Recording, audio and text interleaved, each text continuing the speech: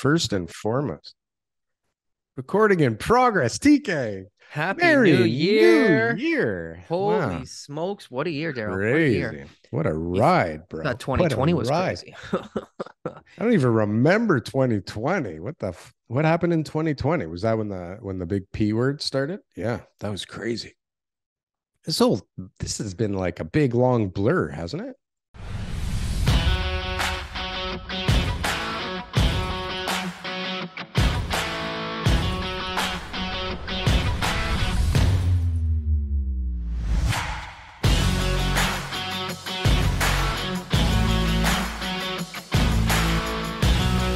I think that 2020 was a memorable year, and that people thought it was, it couldn't get worse from here. 2021, it was like, psych. We were all destined for greatness. Everybody's a genius. Everybody's a genius in 2021. 2022. Oh my gosh. Holy shit. I can't believe everything everyone was telling me was true. Oh. I really should be more careful. Oh my God. Cash is trash. Where the fuck did that come from, right? Since when? you mean I'm only gonna lose $200 a month if I buy that condo?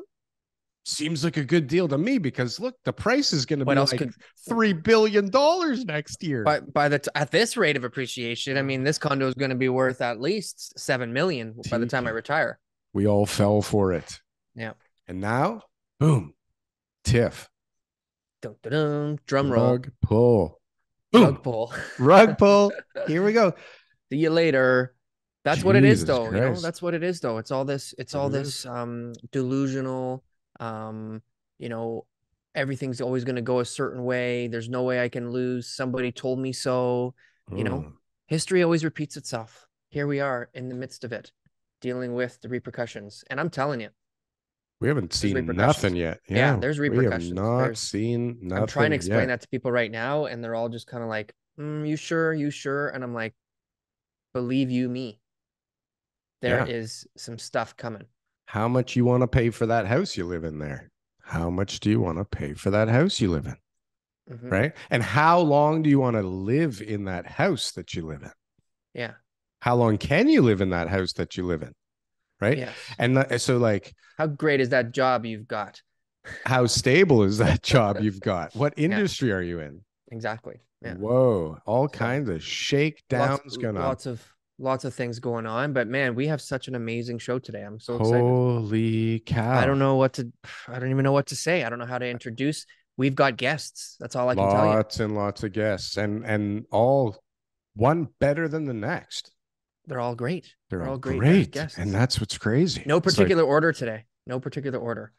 No, just as they jump in, they get to have a seat at the table until they, I guess, want to jump out, or I guess, and maybe we might have to ask them to leave. I don't know. We might. There might be a time where we say, "Hey, thank you. We got lots of people on the go.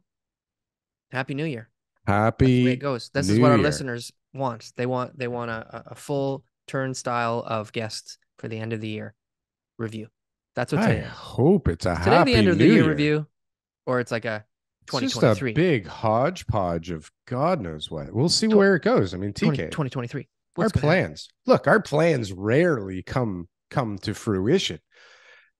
And we certainly, yeah. And what's the saying? We make plans and the gods laugh. Yeah, man makes plans. And the gods laugh. Yeah. The podcast gods. The podcast gods. The podcaster plans. They're two different things. Every plan I have ever made, TK, has not gone according to plan. Shout out to you for making the plan in the first place. Well, there you go. Darryl's studio has got just whiteboards and blackboards and charts, and you should see it. It's just unreal. It's unreal. It's a madhouse over there. Madhouse. We are going to bring in our first guest of the morning, really. But here we go. Santo Cesar. Wait. Hello. There he is in audio form. Oh, you don't see me? Sorry. 1 second. Here we go. Okay. There we go. Look at that guy. All right. Hi. So how are you? Very good. How are you? Happy New Year, mister. Yeah. Happy New Year. Happy New Year. Happy birthday to Mrs. Happy Sessa. birthday. Yeah. I will pass on the message. There's things happening in the other room, getting ready for that. Some samosas in the other room. We got samosas. Actually, we do have samosas. Awesome. Great. We do have samosas. We got my mother, my wife's mother coming over. Beautiful. Yeah. We got a few things going on. And you're just taking a moment to be a guest on a podcast. No big deal. On this stupid show. Thank you so much. No big deal. Just, guys, I got to go do a quick little interview. I'll be back, right? Man, we appreciate that so much. Santo's been on the show a couple of times already, hasn't he? You guys, you know what you guys are putting together is awesome here. So how can I say no? Well, we really appreciate it. We love it. So Santa's one of our 14 subs. This is amazing. And are we live right now? I'm not sure. We're always just rocking and rolling, man. We can't. That's why I made sure my hair was all ready for when we go live here. We're live. You jumped the gun, so we get like extra time with you. This is a bonus for everybody, I think. Yeah, and it'll give us the lucky one. Thank you. It'll give us an opportunity to figure out how the rest of today is going to go. But how did you feel about 2022? How overall, how did you feel about 2022? What did it mean to you? What was it to you? You got to give me a category. Okay. So real estate. Oh, that's surprising you ask about real estate. Let me see.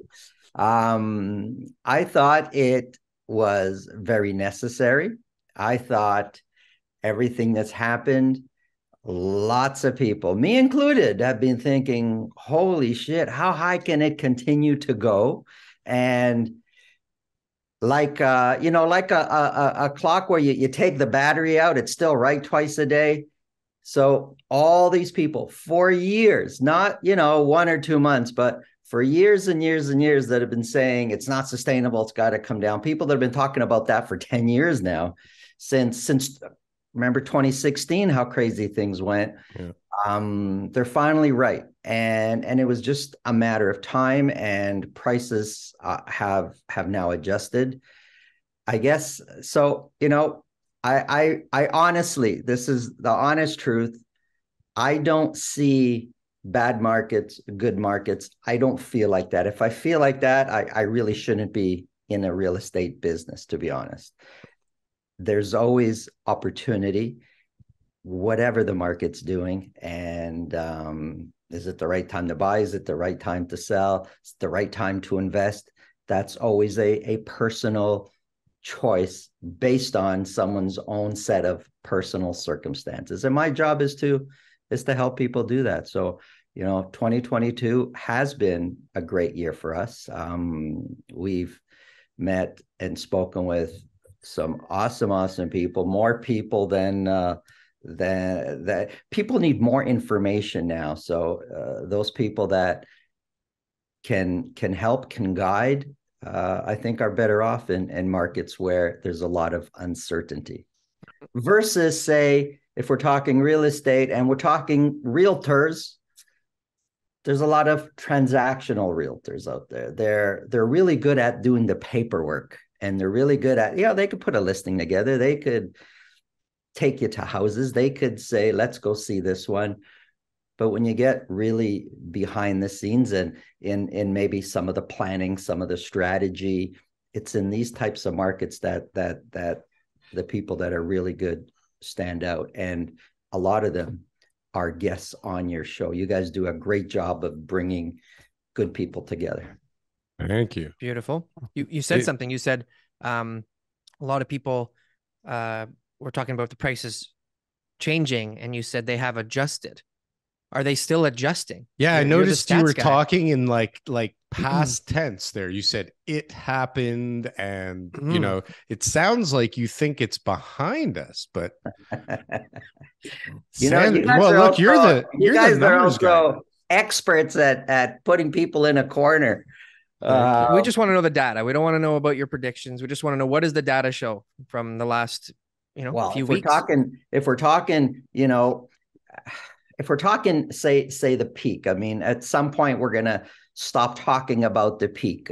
Just like we stopped talking. Remember Y2K? I saw something on TV the other day about Y2K. At some point, we stopped talking about Y2K like it was a thing. At some point, we're going to stop talking about the peak like it was a thing. And so we are down, and we're talking City of Toronto, detached market. We're down about approximately 33% from the peak. 20, just under where, if I remember, I got all these numbers in my head, about 29% down. Sales are down about 33% year over year. Listings are down about 10% year over year. Like, do I think it's behind us? I think, okay, so you're asking me not to predict, but this is exactly what you're asking for. We are here for predictions. Hey, Mr. Steve Karish in the house. All I said was what's going on in the last few weeks. So, you know. I want to predict. What's going on is what you expect to be going on at Christmas time. Nothing. Things are a lot slower. There's still transactions going on. We just finished doing one, actually, but it's very, very quiet, as it normally is this time of year. Beautiful. Yeah. Santo, we want to wish you a happy new year. We want to wish your wife a happy birthday. Happy birthday. Enjoy the samosas and the party today. And we're going to just roll into our next guest today. And you can stick around for a bit too, though. If you want to stick in. Yeah, no problem. But just let you know that prediction. Today, this is what we're doing. He predicted. I wanted a rates prediction. He said we're wrong, Daryl, and we don't have to worry about it. No, I'll tell you what I feel. Tell me, what do you think? Yeah. I'll tell you what I feel. Prices and rates from Santo Sessa, the numbers guy, for 2023. So I think, and this is, part of it, when it comes to predictions, a lot of people, I find, myself included, we predict kind of what we'd like to see happening. Absolutely. but I predict that rates are going to go up a little bit more, and then they're going to stop. I'm thinking in the middle of the year, they're going to stop. I'm thinking sales dollar-wise, sales and prices, I think they're going to stay quite stable for most of the year. And I would say the time to really, really watch is going to be fall next year. That's just my guess. So most of the year, a little up, little down, depending on the area. I don't see much change from where we are now for most of the year. The fall, though, I think all bets are off. It's to me anyways, it's going to be really interesting what happens in the fall. But that's just suspenseful. My thoughts. Yeah. Interesting. Could mean anything. Those are my thoughts. Could mean anything. That's the way I see it. Could be up, could be down. Could be nothing. Could be sideways. I'm hoping for sideways. God. Well, Mr. Santo Sessa, thank you so much for your time, sir.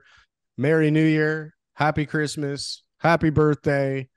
Guys, we have a week full of people. This is unbelievable. What a week. Wishing you, your guests, your viewers, nothing but health and prosperity for 2023. Thank you for putting all this together. Thanks, pal. We'll see you in the new year.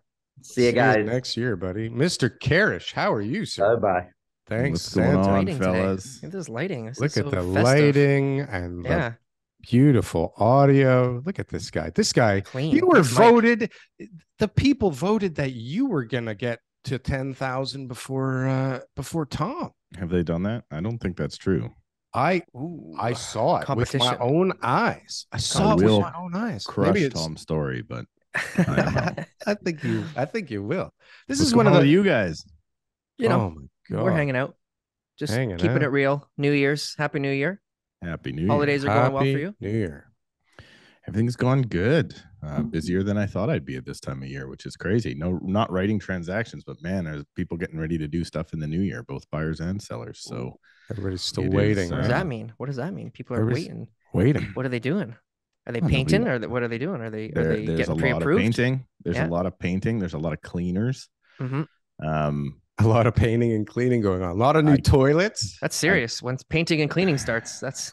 You know who's making out like bandits right now is cleaners. If you want to if all you realtors out there, they're going to have a tough year, go get paid $40-50 an hour to be a cleaner. That is where it's at right now. To do basically nothing and just have the clients complain about the job they do. Hey, just like real estate. I was going to say, there's like an interesting comparison there. It never ever works right? out. So I must be an amazing cleaner. That'll be my next career. Yeah, it never seems to work out with the cleaners, unfortunately. Good morning, Donna. Have you ever had to Happy New Year. Have you ever had to resort in your career to being a cleaner? Oh my Donna's God. done Has it ever got that bad? Donna's done it all. I have cleaned so many houses. You have no idea. You know, there was a time that I would have this really heavy duty cleaning kit in my car. And when I went to a house to do an open house, I would, say goodbye to the people. Then I would clean, right?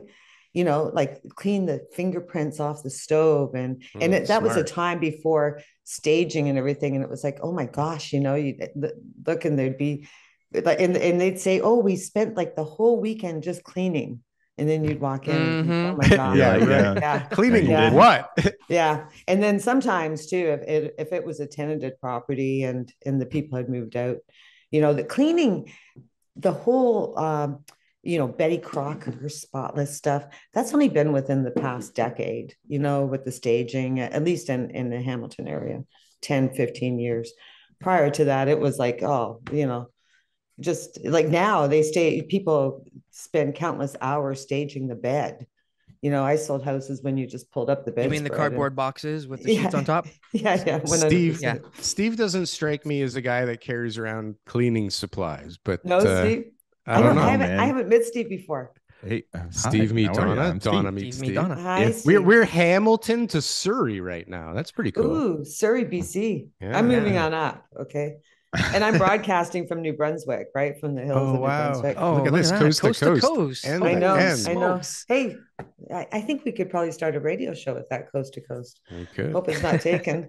Yeah.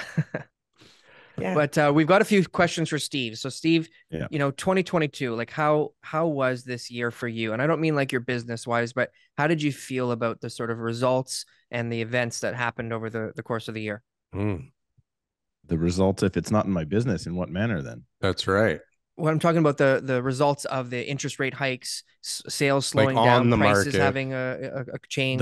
The story of 2022 is nobody saw the amount of interest rate increases we needed coming. That's the story. And as a result, we all made predictions based on a lot lower rate hikes than what we got. Right. I mean, I'm in one of those areas that is down. Some of the markets I service in detached is down 40% from peak to trough. Right. We just had Santo on and told us 30% is the GTA average for detached. Yeah. God. But here, I mean, the part that gets lost there is how many people bought at that peak. It's a very small amount of people. That's a good point, actually. It's how not small. Well, we all pretend that absolutely everyone bought what is now a $1.6 million house in my neighborhood for $2 million, right? They all didn't do that. Very few of them did it. That was the problem. There was so few listings that's what caused it to go that way. Like, I think we jumped something like 15% in the first 2 months of this last year. And then, of course, we lost, let's call it in my market or in my particular area, 25%. So, are we that much different than this time last year? Not really. Are we that much different from the peak? For sure. So that was the story of this last year. Nobody saw that coming. I think we're going to be relatively okay because still right now, what's a 5-year fixed right now, TK? I want to say 4.79, 4.89, something like that. Yep. Everybody's still qualified at 5.25.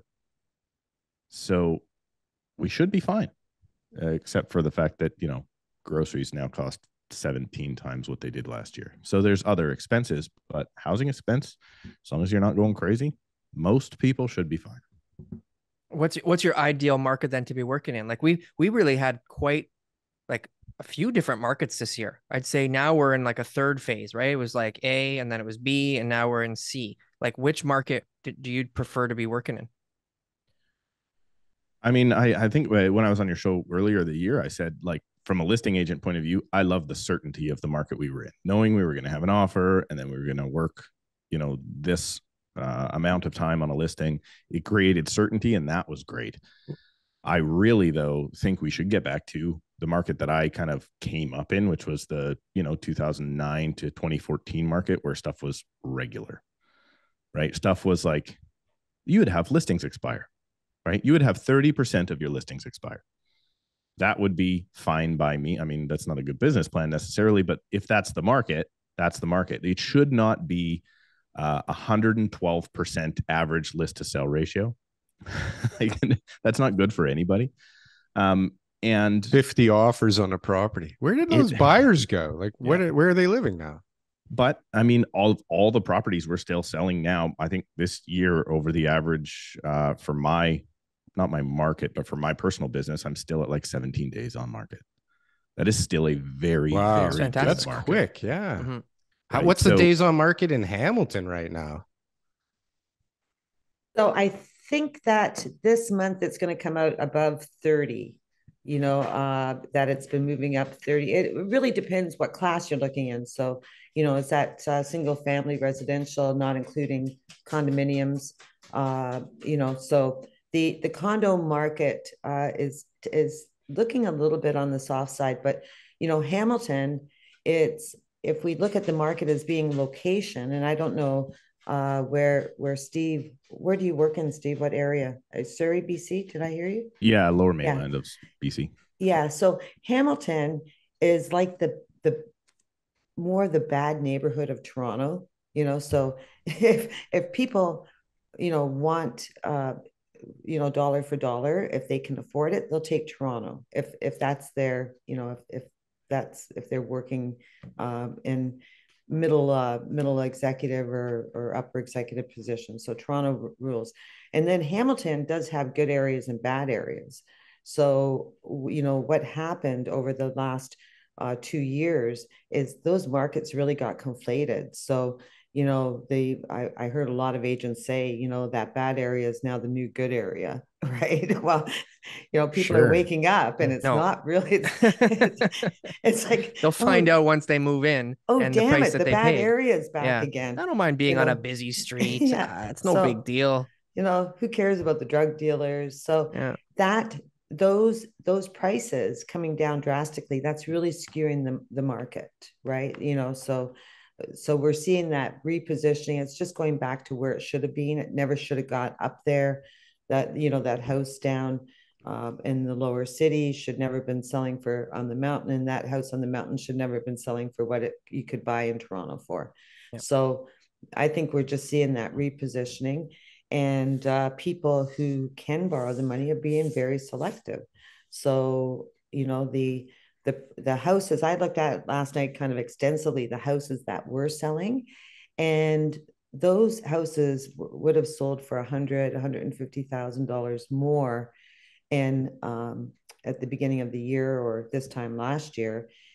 But because they're down where the average price was, moving, those numbers are skewed as well. So it's not what's the average price, it's what are you getting for the average price, right? That people should look at. Mm-hmm. Is that, that's what 750 bought us last year, and look what 750 is buying us this year. So we want to make sure we get Steve's questions out here, because I know that he's got a million listings to put up and houses to clean. But Steve, 2023, what what do you see in the new year? What's prices, to watch sales, out volume, for? rates, activity, sentiment, whatever topic you want to talk about. I'm kind of alluding to what I said earlier. I'm shocked at how many people are reaching out to say, hey, we're coming to Surrey and we're heading your way and we're interested in buying. From where? Right now from Ontario. I spoke to somebody yesterday from the Sunshine Coast, which is semi-local. But all people around, all walks of life. And they're just what makes sense. Now, there is those people that are thinking like, okay, well, the market's down 30%. So that 1.2 house, I'm going to get that for 900. And that's not the way it works, because that 1.2 house was 1.6. So we got to do a lot of education. But yeah, I'm shocked at the amount of people that want to still get in. That's where I think the big difference is between now and 2008 and now. And even though I wasn't around for it in our market, 1981 was a big crash. I spoke to a developer the other day that was around in 1981, and his thing was like, in 1981, you did anything you could to get out of your projects. Anything. Right. Anything. And he's like, I don't see that now. If anything, he has more guys going, you got any good projects you can flip to me? Really? And I think that's the biggest thing. I don't think we're going to see the doom and nastiness that everybody thinks we're going to see. I think everybody's generally fine. I think we're going to return to a state of hopefully normalcy. And I think interest rates will mess around for a while in and around. I wouldn't be shocked if our interest rates are exactly this spot this time next year. Just depends on whatever the inflation does. I think the Bank of Canada is going to probably take a much more measured approach. Like we're probably going to see quarter up, quarter down if we see anything at all.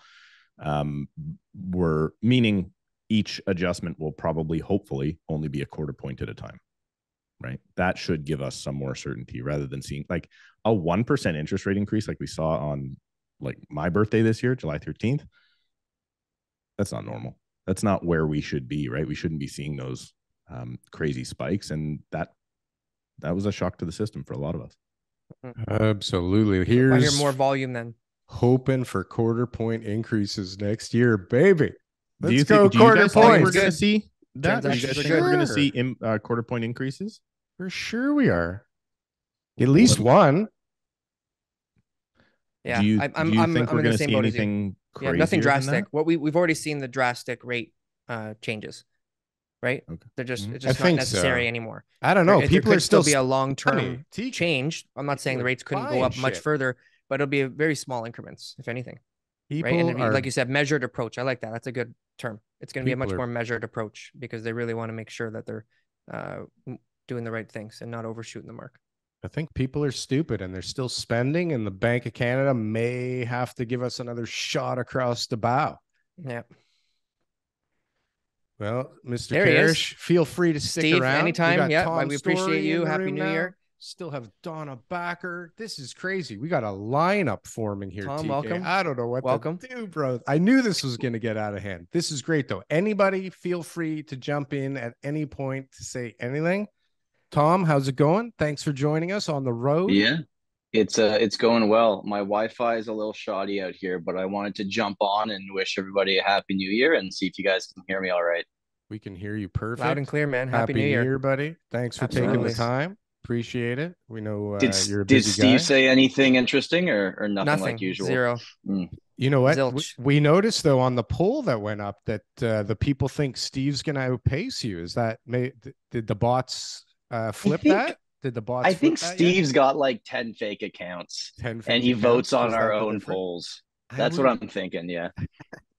Well, you guys are both killing it together, which is amazing. Look at this. We got where are you? You're up north in like Muskoka or something? Are you on? No, I'm actually east. I'm in I'm looking at Lake Ontario right now. So I'm like on the way to Prince Edward County area. We got New Brunswick, Surrey, Brunswick, all at the same time. Vacation property. Steve's in Surrey. Patrick Francie's going to jump in. He's from Alberta. So we're going to just cover the country right now. Donna, we want to kind of hear from you out of the markets that you've worked in the past. You know, what's your ideal market to be working in? You know, prices going up, prices going down, small increases, lots of inventory, buyer's market selling. Like, what would you define as being the most ideal environment that you could be operating your business in? Well, I think that when inflation is that's the killer, okay, inflation. So when households are faced with inflation, when there's financial stress, etc., those become very difficult markets to work in, difficult markets to navigate. So, you know, that's kind of where we are right now, inflation, fluctuating interest rates. Probably the best markets that I think I've ever worked in has been, you know, that 2013 to 2015 market before it took off, where there was some predictability. So, you know, prices weren't getting haywire. You knew when you sold a house for, you know, $500,000 that it was going to be, that your people weren't going to be underwater. Interest rate, like, so those stable markets for a realtor, in my opinion, are the nicest markets to sell in. And then on the flip side of that, when you get uncertainty and, you know, and what we've experienced here in the past 2 years and now rising inflation, those become very, not only difficult markets, but in my opinion, they become very dangerous markets for agents. So if you're going to get your ass in court, on anything, it's going to be in one of these markets. Okay. So, you know, coming in court.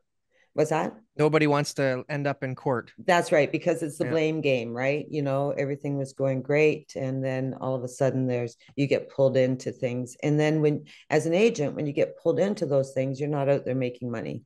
So, you know, there's that aspect. So I would say of all the time that I've worked in real estate, my most favorite time was when I first started, 1983 to like 1986. Then things got really crazy. And then once again, after the financial crisis in the States, so 2012 to 2015. Beautiful, beautiful. Patrick's just joined us. Welcome, Patrick. Happy New Year. Happy New Year. Happy New Year, guys. We're going to try and get to everybody here. We got people in the waiting room. Tom, how was 2022 from your perspective? Did you enjoy 2022? Yeah, I mean, because most of the year wasn't actually that crazy. It was just the first 3 months, right? Where like 2021 was an absolute shit show the entire time. So it was actually nice to take some time and not just be busy in the business. You know, I was thinking about like, what could I come on here and say that is actually interesting to the viewer that's not just real estate chatter? So yes, Steve thinks nothing. So I talked with Steve about this, and we had heard this line. So in 2021, we had a record amount of sales across Canada, specifically. You know, Treb had 125,000 sales. This year, we're going to end at like 75,000.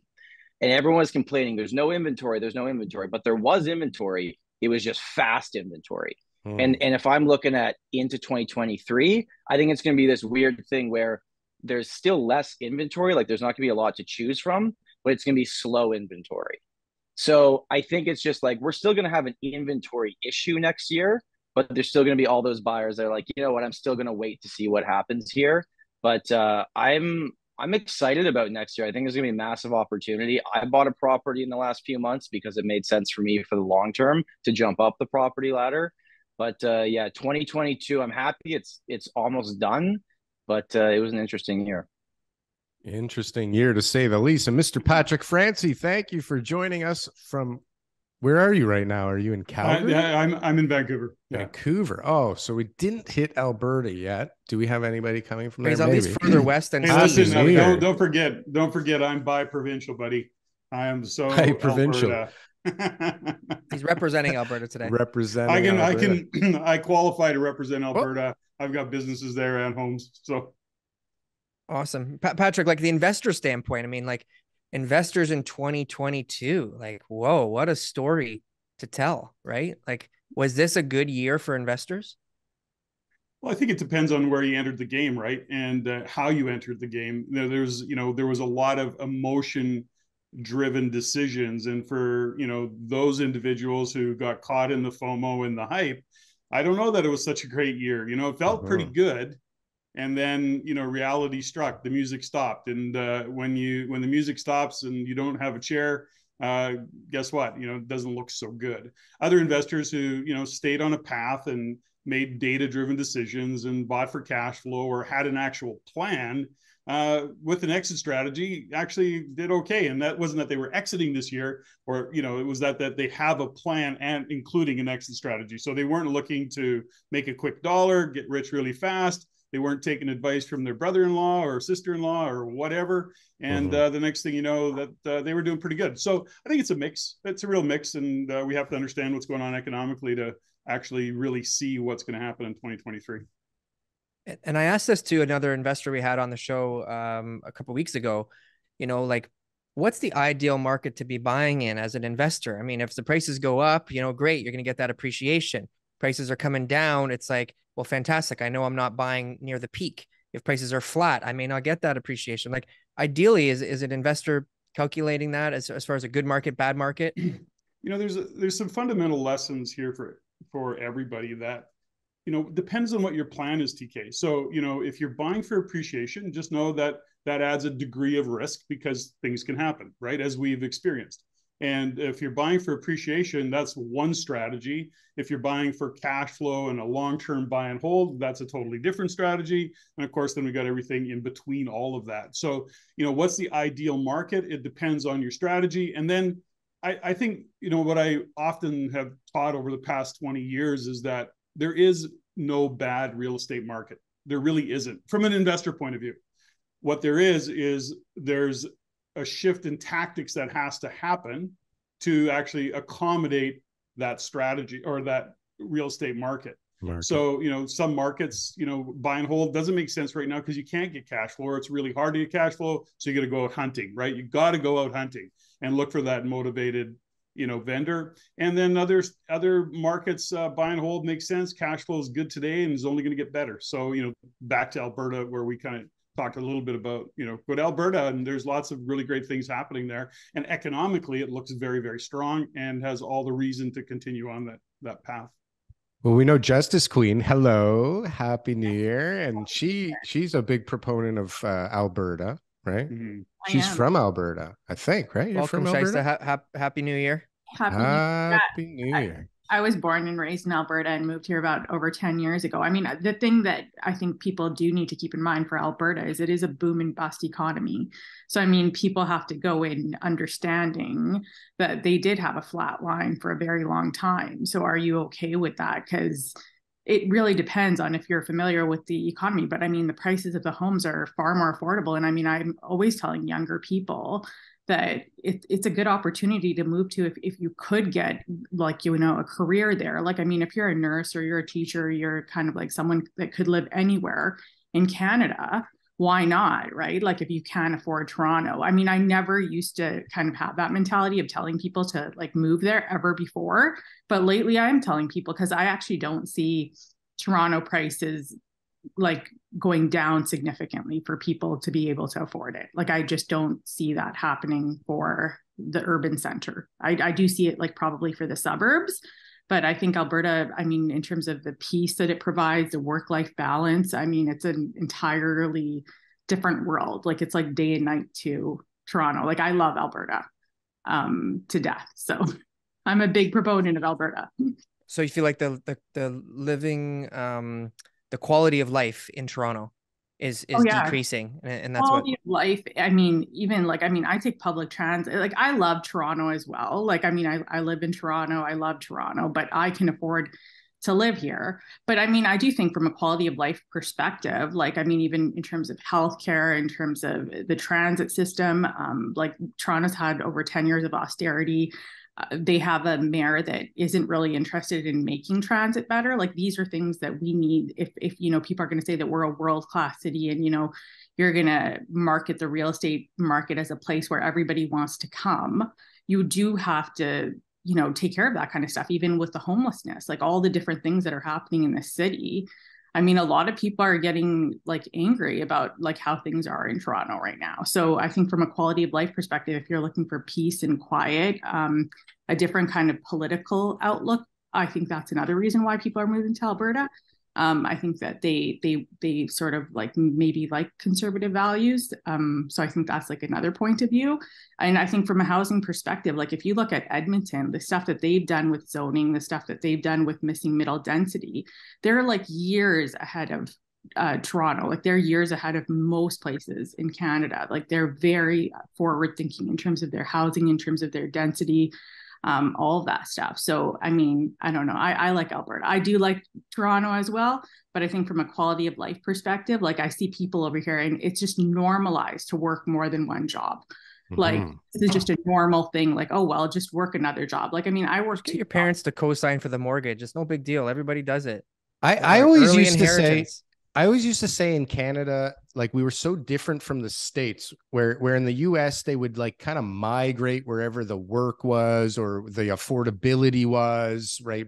Like, it didn't matter where they went to school or where their parents were, and they didn't really give a shit about anything but where they could afford to live, right? And I always noticed that Canadians were nothing like that, right? Like, we always stayed near home and we always wanted to plant the roots kind of close to where we grew up in. And people are angry that they can't do that right now. But are we seeing kind of a shift in mentality in Canada now where we're willing to kind of follow the affordability, or are people going to start? There's a part of it that, just to speak to it really quickly, which is people, the work from home opportunity and the work from anywhere opportunity kind of changed the game, right? That wasn't as, it was always there, or it has become more like it became more common 2, 3, even before pre-COVID, right? But now that COVID is here and everybody got to actually practice it, actually go, oh, hold, this does work, this can work. And so the work from home cohort really changed the game in terms of where people can live. We saw the dynamics change in terms of the research that we do, and in regards to housing overall, and of course from an investor point of view. So that's a fundamental shift that I don't think is going to go away anytime soon. I think we're still going to have a big portion of our population, working population, that is wanting to work from home. That changes where they live. What about you, Tom? What do you see? I mean, you're younger than at least me by about a decade. What, like, no, but really, I mean, it's a different perspective, right? I'm slightly biased, right? Like, I was born in the city. I've only ever lived in the city, so I can't compare it to anything else. I had a friend recently that visited from Calgary, and we went out for lunch, and he was like, what is it about Toronto? Because he had only been here once before. I'm like, well, why are you here? He's like, well, I had to fly here because our company was launching on the Toronto Stock Exchange. I'm like, yeah, right. So you flew here. So there was something here that you had to come for, right? So, I mean, if you look at like whether it's like your favorite band, they're going to play here. We have all the sports teams in Canada. The Hockey Hall of Fame is in Toronto. Canada's Wonderland is essentially Toronto. It's Vaughan, right? But like, it's right there. So all the things are there. But I do totally understand, right? Like, the one thing with our jobs as real estate agents is I've kind of built up my business in this city, and I could move elsewhere and start from the beginning, but it would take some time to build it up again. So I feel like I'm personally a little bit stuck here, not in a bad way. But if I was in a different career and I could move and I could go to Calgary and buy a house and understand that there's going to be some minus 40 days and get over that, I'd think about it. But like, in my current situation, I want to be here. So that's where I come from on the topic. But again, I've never lived anywhere else, so this is the farthest I've been is Guelph for university, and then back to the city, right? So It's kind of all I know. Well, there's another young man who joined the room, Mr. Daniel Foch. Hey, how's it going? Happy New Year. Happy New Year, buddy. And so I mean, you kind of, I mean, you're kind of known for working up north, right? Yeah. North-ish. And I mean, that used to be cheaper, but now it kind of caught up. But what we're kind of talking about at the moment is like, are people willing to really move around the country now because of affordability, or as Justice Queen's saying, like the quality of life here in Toronto is getting worse. Right. Right. So are there factors at play that are forcing people to kind of move around or be more willing to than in the past? Are you seeing that in your generation? Sure. I think data indicates that people are moving to more affordable locations, but it's how many is the big question, right? Like, there's a lot of people moving to Calgary. The most people moving out of Ontario are moving to Alberta, and they're in most cases millennials. The millennial cohort is moving to Alberta. Why would they be doing that? Well, probably because they can't economize in a city like Toronto. Everybody's saying Toronto is going to become like New York. It already is like New York in a lot of ways, where people basically join this soul-sucking economy and get stuck on a hamster wheel for 20 to 30 years. That's fine. Like, that's okay, but that's a consequence of being a world-class city. Some people don't want that. And the people who don't want that is probably a minority of the population, but a lot of them are going to places like Alberta. They're going to places like Nova Scotia, where they can start a family, have a life. They're not coming back to Toronto. They're planting their roots there. Like, this is the reason that beer companies market to young people, because once they're stuck with that beer or that type of cigarette, they're with them for their whole life. And now a city, you're literally attaching yourself to that geography. So these people are starting families in Halifax or Calgary. They're there forever. That doesn't mean that it's not bearish for Toronto. Toronto is going to continue immigrating people. It's going to continue to grow as a world-class city, but and affordability is probably going to continue to erode as a result of that. So, I mean, for people who want quality of life, who want more spending power for their dollar, who want to be able to economize, they're going to other cities where they can do that in Canada. You see the same mobility across the United States. For people who want, the sex appeal of the city, to be in the city of Toronto, to do the things that Tom was just talking about, to have that central location and be in Canada's World Trade Center, they're going to be in Toronto forever. The question becomes, like, who dies with more wealth? I'm going to say probably the people who made the financial decision earlier. Just so everyone knows, so we got 9 people total on here now. At any time you have to go, just go. Yeah, feel free to go. We have a couple people still waiting in the waiting room. We want to try to get everyone a chance to talk and plan this property. We appreciate it. Greg Ewens just joined us. I think they just kicked me out of here. So I'm going to say Happy New Year, everybody. Steve Karish, thank you so much, buddy. Happy New Year, really Steve. appreciate it. Happy New Year, Steve. You bet. Bye, guys. Really appreciate you taking the time. Yeah, guys, so I'm gonna jump out too. I got a Look baby at that. to wake up from a nap. The Tom Story Show bails simultaneously. Dan, you're wearing a hat of a company that's still in business. It's amazing to see. Yeah, I know. Happy New Year, everybody. Happy New Year. So there's a comment I want to make around Alberta that I think is important for listeners, and that is that, so number one, back to, I think somebody mentioned it earlier, which is that, Alberta's an up and down market and it's boom and bust. And these are all things that are attached to Alberta, but understand another fundamental about what drives that, which is what's going on globally. So just keep that one in mind. Number two is that people are moving to Alberta, not just for cost of living, cost of housing, quality of life, et cetera. Businesses are going there as well because of those same reasons. And, plus there's no sales tax, right? There's not an HST, that is attached to Alberta. So that whole cost of living is great.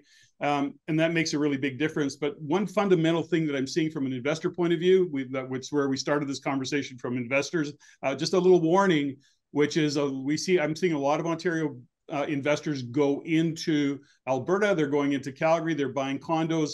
And well, that is not necessarily bad. I'm going to caution everybody. The condo market in Calgary and Edmonton specifically are not what you have in Ontario and in Toronto. You couldn't give me a condo, and sadly I own a half a dozen or more of them, but that was from years ago. And that's why I'm learning. I've, no regrets, because, I've owned them for 20 years. They're basically paid for. But I'm saying to investors, do not buy a condo in Edmonton. I'll say that with a blanket statement and probably get, beat up for it, but I'm saying that. And in Calgary, be very, very cautious and make sure you're working with a realtor that understands what's going on in those markets, because it's just a different game and a lot of money moving into that province. And so just caution. Caution everywhere. I think everywhere you should be using caution right now, but that doesn't mean not to do anything. Greg, Happy New Year. Mr. Jordan Skrinko is here. Vaz from Vaz City Estates is here. Happy New Year, everybody. Merry holidays, whatever the heck you celebrate. I can't. Vaz looks like James Bond right now. Isn't this amazing? Look at this background. Dude, I had some crazy technical issues here, but here we are, man. Looks great. Looks great. Everybody looks great. Jordan Skrinko with the full beard, gruff style. Look at this guy. It's been a slow December. You don't have to shave when you have no clients to see. That's right. But that's why I always have a big He's bullish. What was your tweet? I'm bullish on Toronto. I'm getting a lot of advertisements for pre-construction. I mean, the commission rates keep going up. They keep offering more and more. The developers. I've seen like 7%. Oh, we did a few recently at 8%.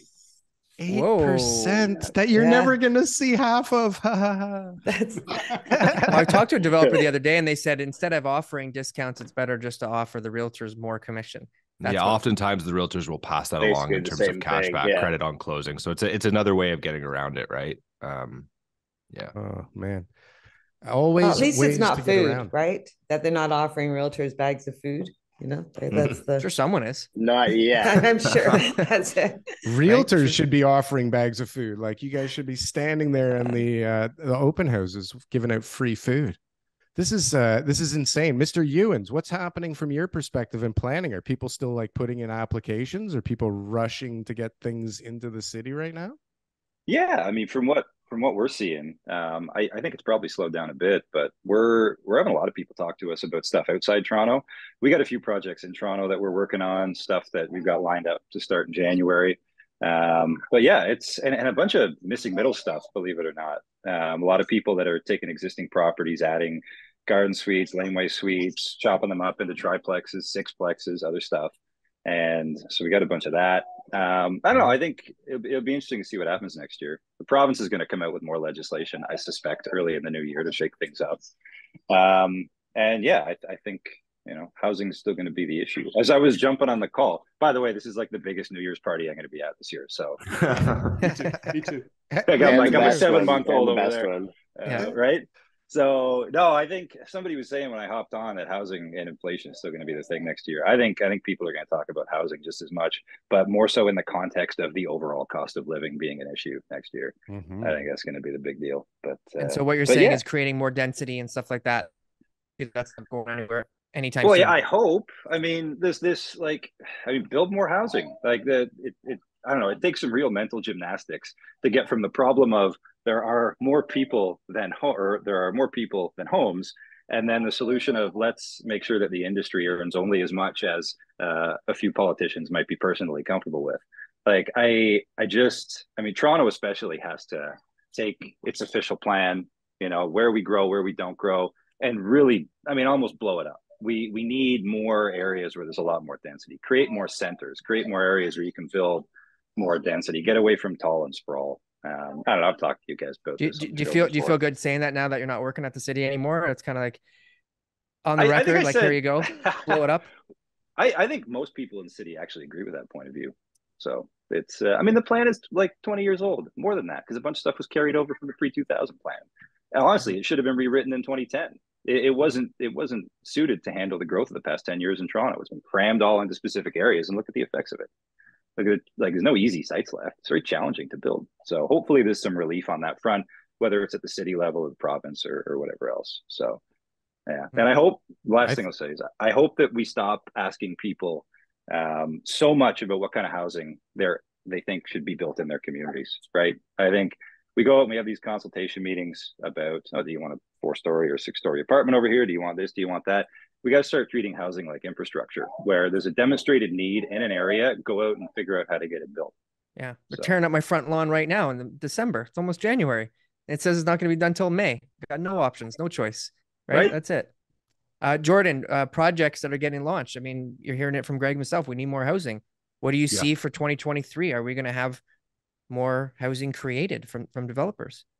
Well, I think the problem is just going to be investor appetite. You got to hit those sales targets in order to get the construction financing. And depending on what type of product you're launching and where, people are just sitting back and waiting, right? It's very hard to swallow, when everything's going up and everybody's making a ton of money. It's very easy to look at a project that's 30% over market value, over resale market value, and say, oh, whatever, I'll still make money on it 10 years down the line. But when the market's headed sideways or worse down, it's very difficult to swallow a premium like that. And the problem is the cost of construction has risen so much over the last 2 years, but the price of the actual resale market value of condos has not. Therefore, the gap is at levels we've never seen before, right? So you're paying in some projects $1,800 a foot for a 1-bedroom, where the resale market across the street is at $1,200 a foot. So how do you swallow that? And as an investor, and what I'm telling my investors is you don't. you don't. Yeah. And so you have to look for other projects where a lot of the times, projects that launched 2-3 years ago, unfortunately, they're closing sooner, but they have far better pricing because they're already mid-construction. Some of these projects are priced at resale market value, but the reality is, and this is something, on Twitter, I get a lot of heat for this. So like, why would anybody pay these premiums? Here's the reality, and here's how consumer sentiment works. 20% of the population is C-type analytical people who are going to put rational thinking above all else. The rest of them are not. And so what happens is people tell you, clients tell us all the time, over thousands of sales, clients will tell us price is their primary consideration when they're considering a pre-construction condo. They're full of shit. They just don't know it. What actually is their primary consideration is something else entirely. And what I mean by that is if you have project A, which is priced at resale market value, but launched a year ago, okay, and project B, which is launching today, which is 25% more than resale market value, but has thousands of worksheets. So it's oversubscribed. It's what everybody else wants. It's the shiny object with all the buzz and hype. Everybody thinks they want project A, right? But when you give them, when you present that opportunity to them, it's objection after objection after objection. But when instead you get them a unit that's 25% above resale market value at project B, and you tell them there's 10 other people in line for this unit. If you don't want it, you have 24 hours to sign it. They'll sign it and they'll thank you. And, they're super happy about that purchase. So the reality is it's a lot easier to sell a project based on hype than it is based on numbers. And that's the unfortunate reality in Toronto. So when that hype is gone and projects are not oversubscribing, it's a real grind to hit that 70% sales target. You're not selling out over a weekend anymore. So, I mean, a long answer to your question, but I think this is why I said I'm bullish, right? Is because at the same time as all-time high immigration, it's very hard for developers to pre-sell enough inventory to break ground right now. So you're actually going to see a contraction in housing starts versus what you would normally see. Sure. So and that's my bull case. But what happens to like inventory and pricing when guys start defaulting on their loans and can't get the construction financing that they've sold the project, but things start to fall apart, or they've started construction and things start to fall apart? Like, and then like, what happens then? Because that's like hundreds of units that people thought that they were moving into on X date, that now all of a sudden they need to find somewhere else to live, probably, right? So yeah, I mean, for some people, I would almost say the project canceling and their deposits being refunded is probably what they're hoping for. A good thing right now, right? Yeah, I mean, but yeah, no, you're gonna get. But they still need to live somewhere, yeah, right? And then they have to wait another year or two, right? So Darryl, to Jordan's point there, and concern to, the cost of construction, and taking us back to 1980, people had paid good bucks for land. All right, that was one of the big issues. Inflation was high, land values were high, and what happened is these started to fail. So when the land came back on the market, it came in at a rate that was the banks, the lenders are the ones that took the hit on it. So the land got repriced, came back out into a value that was attainable, that could be absorbed into the market. So I've been saying for a long time, especially to my investors, one of the biggest things that will kill you is overpaying for land, right? You can't get into there, and you have to do everything and weigh all of the pluses and minuses, because overpaying for raw land will kill you for your investment. It could kill you for your investment options down the road. So have a lot of developers, Darryl, overpaid for their land recently? Because they're basing all those performers on in the last 2 years. I can't imagine how they haven't, but I mean, it really depends on where they bought and how they bought and what kind of financing they got from also the what density vendor. assumptions. Yeah, density assumptions. There's so many things. I think there's a fundamental, Jordan brought it up, a little bit, just around the 20% who actually look at things.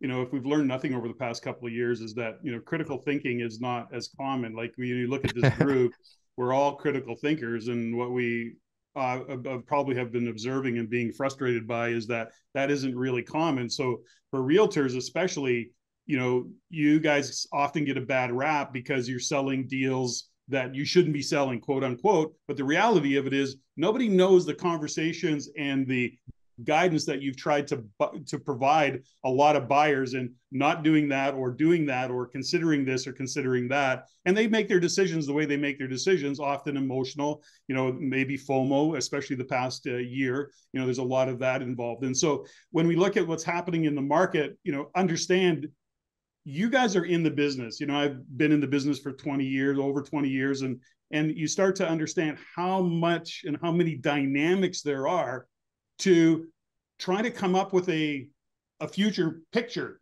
So imagine you guys are in the industry, you're in it every single day in the trenches, and you're even having like, how do we connect all these dots to make sense out of it? Sure. Don is going back to 1980. I go back to 1977 when I bought my first piece of real estate. So, these are things that are really complex. And I don't know that there's a real answer other than to continue to look at what the economic fundamentals are. We've got geopolitical issues. And then you're talking specifically about, let's say, Toronto/GTA, Southern Ontario, whatever you want to look at. And it is really complex. And, I think it's up to us as leaders to do our best to give people, options, and they're going to make the choices they make, understanding one fundamental, that critical thinking is not all that common. So, Yeah. Well, I think from a development standpoint, I mean, find me someone who didn't think they overpaid when they bought it. And I mean, with a long enough time horizon, most developers end up looking like geniuses, but now's a dangerous time, right? Like this is not the same. a couple of you on the panel may have been through this inflation thing. I was alive during it, but certainly not coming from a perspective of, needing to understand it or knowing what was going on around me. I was like 11 or something like that, 12. But now, like, I've been through a crash and I got destroyed. I think everybody on the panel knows that that's kind of part of my story. I got killed in 2009 because I was overzealous and stupid. And I saw warning signs and people told me and I didn't listen. I thought I was smarter and I learned my lesson the hard way. But like now this feels totally different to me. This doesn't feel like 2008, 2009. This feels like nobody has control of anything right now. And things are just kind of like floating out there and you got a bunch of idiots trying to figure out what to do. And like honestly, who's telling people to buy $2 million houses on an Uber driver's salary? Like, what the hell's going on? And like, who is telling people to buy these condos where you're going to be under every single month? Right? Like those performers I've seen and like who we had Santo on at the beginning of the call. Just a question for all of you, because I've seen a lot of that kind of banter on Twitter. But do you think that those are the outliers? Is that the norm? Is that I think really, it's the norm around here. That's the thing. And that's why things are so fucked. Isn't that the norm, Dan? Like you look at stuff with some crazy yields, but like most people look at them and go, what the fuck is that stuff? It's like, yeah, I think people in the GTA were comfortable buying cash negative for the past 20 years because appreciation always made the deal make sense, right? I mean, it's classic US setup. It was a performa line. Like it was a line on the performa. Like it will go up by this much, this many times, this many years. Like it was just jump in on that. Jump in, everybody. Like terminal value, and it always made sense. You take out the terminal value, if you assume a no appreciation environment, the deal never made sense. And that to me isn't an investment; it's speculation, right? And that's which is what drove fine. it. Like, it was this cool, but it was now this you sentiment. pay for it. Yeah, this sentiment is what drove it. So Patrick's question was, is this, the minority? No, it's actually the majority of investors, right, in the GTA. So because they all feel the same way, they're all sort of ringing their own truth by driving the prices up. I made money, you make money, I made money, you make money, we all make money. Oh, and so it's driven by this sort of unnatural demand that, everyone's just kind of like, I'm not sure what I'm doing, but I know if I keep doing it and telling everyone else, it's great. So why we've lost 30-something% of the volume this year, right? As some of the numbers you've heard from 125,000 to 75,000, whatever, sales are down big time, is because that little unquantifiable measure, that sentiment that buyers had, has disappeared. It's gone. The fear of missing out is no longer there. Well, I was just going to say, is it unnatural, or is it the normal process as a major metro matures as a housing market? Like, did we not see this happen in New York, Hong Kong, London, Berlin? Yeah, I mean, if you look at like UBS, real estate bubble index literally just reads as a list of cities that are, places that people want to live, right? Like they're the most sought after places to live in the world. It sucks. Like but this is the reality that Canada is facing. And I've said this for years, before COVID happened, before emergency interest rates. The end of what this looks like for Canada is we fail, or at least for Toronto and Vancouver, is we finish our life cycle as a city that ends up as a renter's economy. Like most world-class cities are in that position. And so if you want to capitalize on that, you need to be somebody who's a provider of housing. And because, you look at most of Germany, high institutional ownership of housing in urban areas, low home ownership rates. Switzerland, some of the lowest home ownership rates in the world. These are all economies that Canada aspires to be like, right? They're just much older countries than we are. And so they're further along in their cycle. So think about other OECD nations that, 100 years ago, everybody in the world wanted to move to Europe, right? As an example. And now what have they ended up like? Canada is in the same position. The US was in this position maybe 20 or 30 years ago, or 50 years ago, let's say. And in a lot of cases, they're very much a renter's economy, right? So we're just much earlier in that trajectory. Like the end is visible here. It's just most people aren't thinking about it that way. Most people are thinking prices go up and it's this home ownership Ponzi scheme. But the reality is you can find good assets to rent to people and create housing. That's where the money is going to be made long term. That's where it's going to be made. Vaz, what do you have to say? They have a plan in place, right? Which is, the type of people that Patrick at Rain and the people who are actually educated on it. But the people who are just jumping in, assuming prices will go up, don't have an exit strategy, don't understand how the market works, don't have any other plan other than one day I'm going to sell it for more money and speculating, that to me is not sustainable or natural. That's something that, will come and go and disappear. And I feel like it's gone. It has to. Well, the part that's the most funny, sorry, Darryl, is that no problem. Like good assets, good performing assets will appreciate in value too. Like the cap rate compression that we were seeing in some of the cities, like Cornwall as an example, which is one that I talked about. We were going from like during COVID, it was trading in like the 4 cap area, and we were buying pre-COVID in 6, 7, and we're buying 7% caps again. I could have doubled my money and sold some of those assets during COVID if I wanted to. Like they appreciated just as much, if not more, than a lot of these other speculative assets that people were buying in certain areas. So you can buy for yield and still get the capital appreciation. Like they're not mutually exclusive. There's the one piece, but most people are thinking only capital appreciation when you can get both.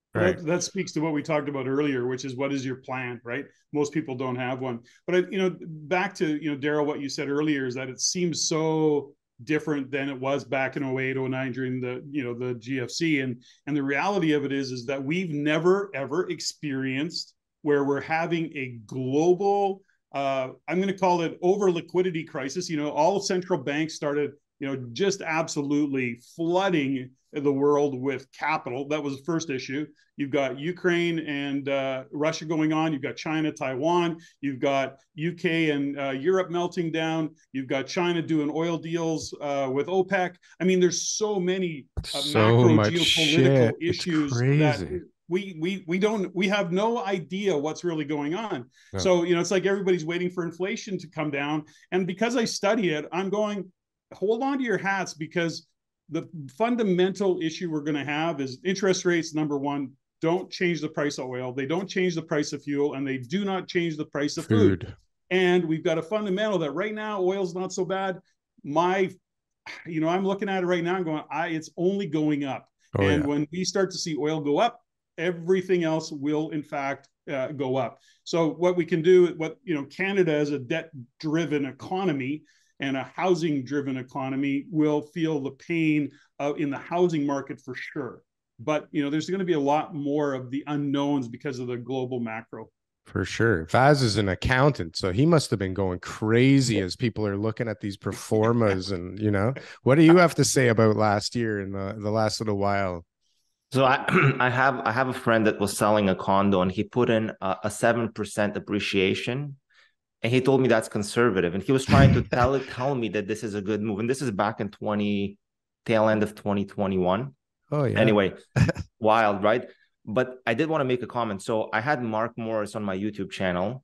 And as you guys know, this guy puts out pure fire. When he talks, people listen. Yeah. And I had about a handful of people reach out from that video that bought pre-cons. And it was about power of sale, the process, how it works, what to do. And I think the lowest exposure that somebody had on pre-cons from the 3 or 4 people that reached out was $2 million. So this guy was the best case. His salary, so a single earner with his wife, salary of $125,000 a year. Oh my God. His exposure to pre-cons was $2 million. Oh. The best one I had, he was at, I think, $3.5 million, but his household income was about $500,000 between him and his wife. So anyway, I refer these people to Mark. I don't know what's going to happen. I will reach out to them. I have them in my follow-up. But yeah, man, pretty wild. Selection bias, though. Yeah. If they reach out to you from a video, including Mark Morris talking about pain in the assignment market, they're going to be the absolute most worst. Painful. Like, like the people who call me in tears asking me to sell their assignment units are the same people. They're the ones with like 4 pre-con contracts all closing at the same time in the same building. And I'm like, what's your household income? They're like $150K. And I'm like, who got you into this fucking mess? Like, this is what's going on? But I think that there's a scarier cohort of people who haven't even started thinking about it yet, Jordan. Like people who are like, oh yeah, whatever, I'll fucking figure it out. Yeah, it's next year. Who cares? Right? Yeah, like, oh, I don't have to solve this problem for 2 years. Like those are the ones that worry me more, to be honest. It's just, who's actually is good. The thing that kind of keeps me sane and keeps me sleeping sound at night is that like we have thousands of unit sales on my team, and like the vast majority are just mom and pops with 1 or 2 investment properties and good household income. And usually they're spread across time. So like one of their investments will be like five to 10 years ago. It's cash flowing. It's not a concern. So it's just like, I don't see a lot of like these lunatics who have bought 5 and only have 100K household income. There may be more of them than I'm aware of. I have no idea, but they're the only ones that seem to call me. So here's the difference, though. Here's the difference. They're not condos. A lot of these guys that they're totally screwed are the ones that bought freeholds. So in Richmond Hill for 2.2. So now Richmond Hill is a little bit of a different story, but these are the guys because the freeholds are getting done much faster. They have to close on them in the next 6 to 8 months. Yeah. So those are the guys that are in trouble. The condo ones, they're praying for delays, which they're going to get and all that stuff. But, they'll get them. But I think the more important question is, and I want to just pivot a little bit here, is Dan had a space on Thursday.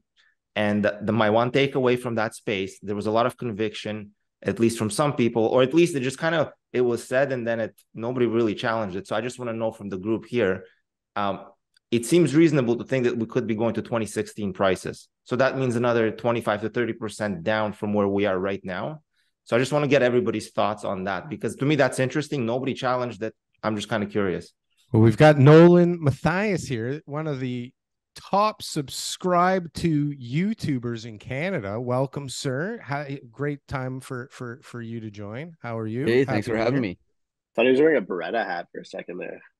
A Beretta hat. What? Is that an Alberta joke?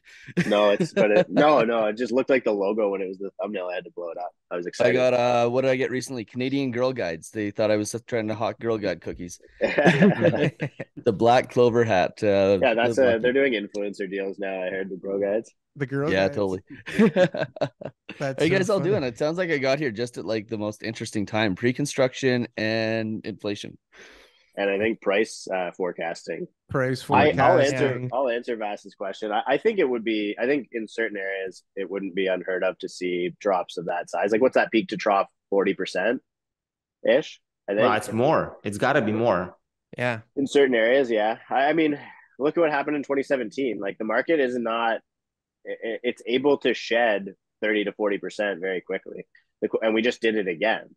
Like, I think that the next question becomes, how long do we stay at 30% reduction in buying power, right? Or borrowing power. And if we stay there for a year, then prices are going to continue to grind down because there's nobody to buy them. I agree. I agree with you. You know, the only thing, like, every time I've put sense into these assumptions, I get slapped in the face. Just betting against Toronto. That's why, like, mentally, my brain is telling me, yeah, of course we're going to grind down. But then I still feel there's buyers on the sidelines. I feel that the delta between getting a deal done right now is about 5 points, maybe 10. If somebody has a house listed for $1 million and that's market and that's fair market based on most recent comps, there are a ton of buyers ready to close on it at 950. But they just want to front run a discount. At least that's how I feel based on my small sample size. So people are willing to go for it. It's just they just need to front run a discount. But 2016 prices, I guess.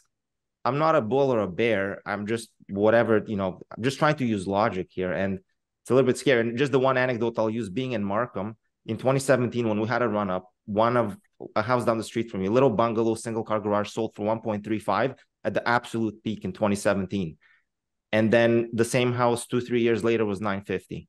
And now, right now, the same house is 1.4, 1.3. So we're back at it. I can see the grind down there, or at least in these specific situations. But overall, to go back to 2016, I don't know. I need somebody to kind of walk me it doesn't take much. So here, first of all, the Bank of Canada, Federal Reserve, their job right now, they've put it out there. They have to kill jobs. Like, they want to destroy the job market, right? We haven't even seen that yet. Unemployment's so low, it's crazy.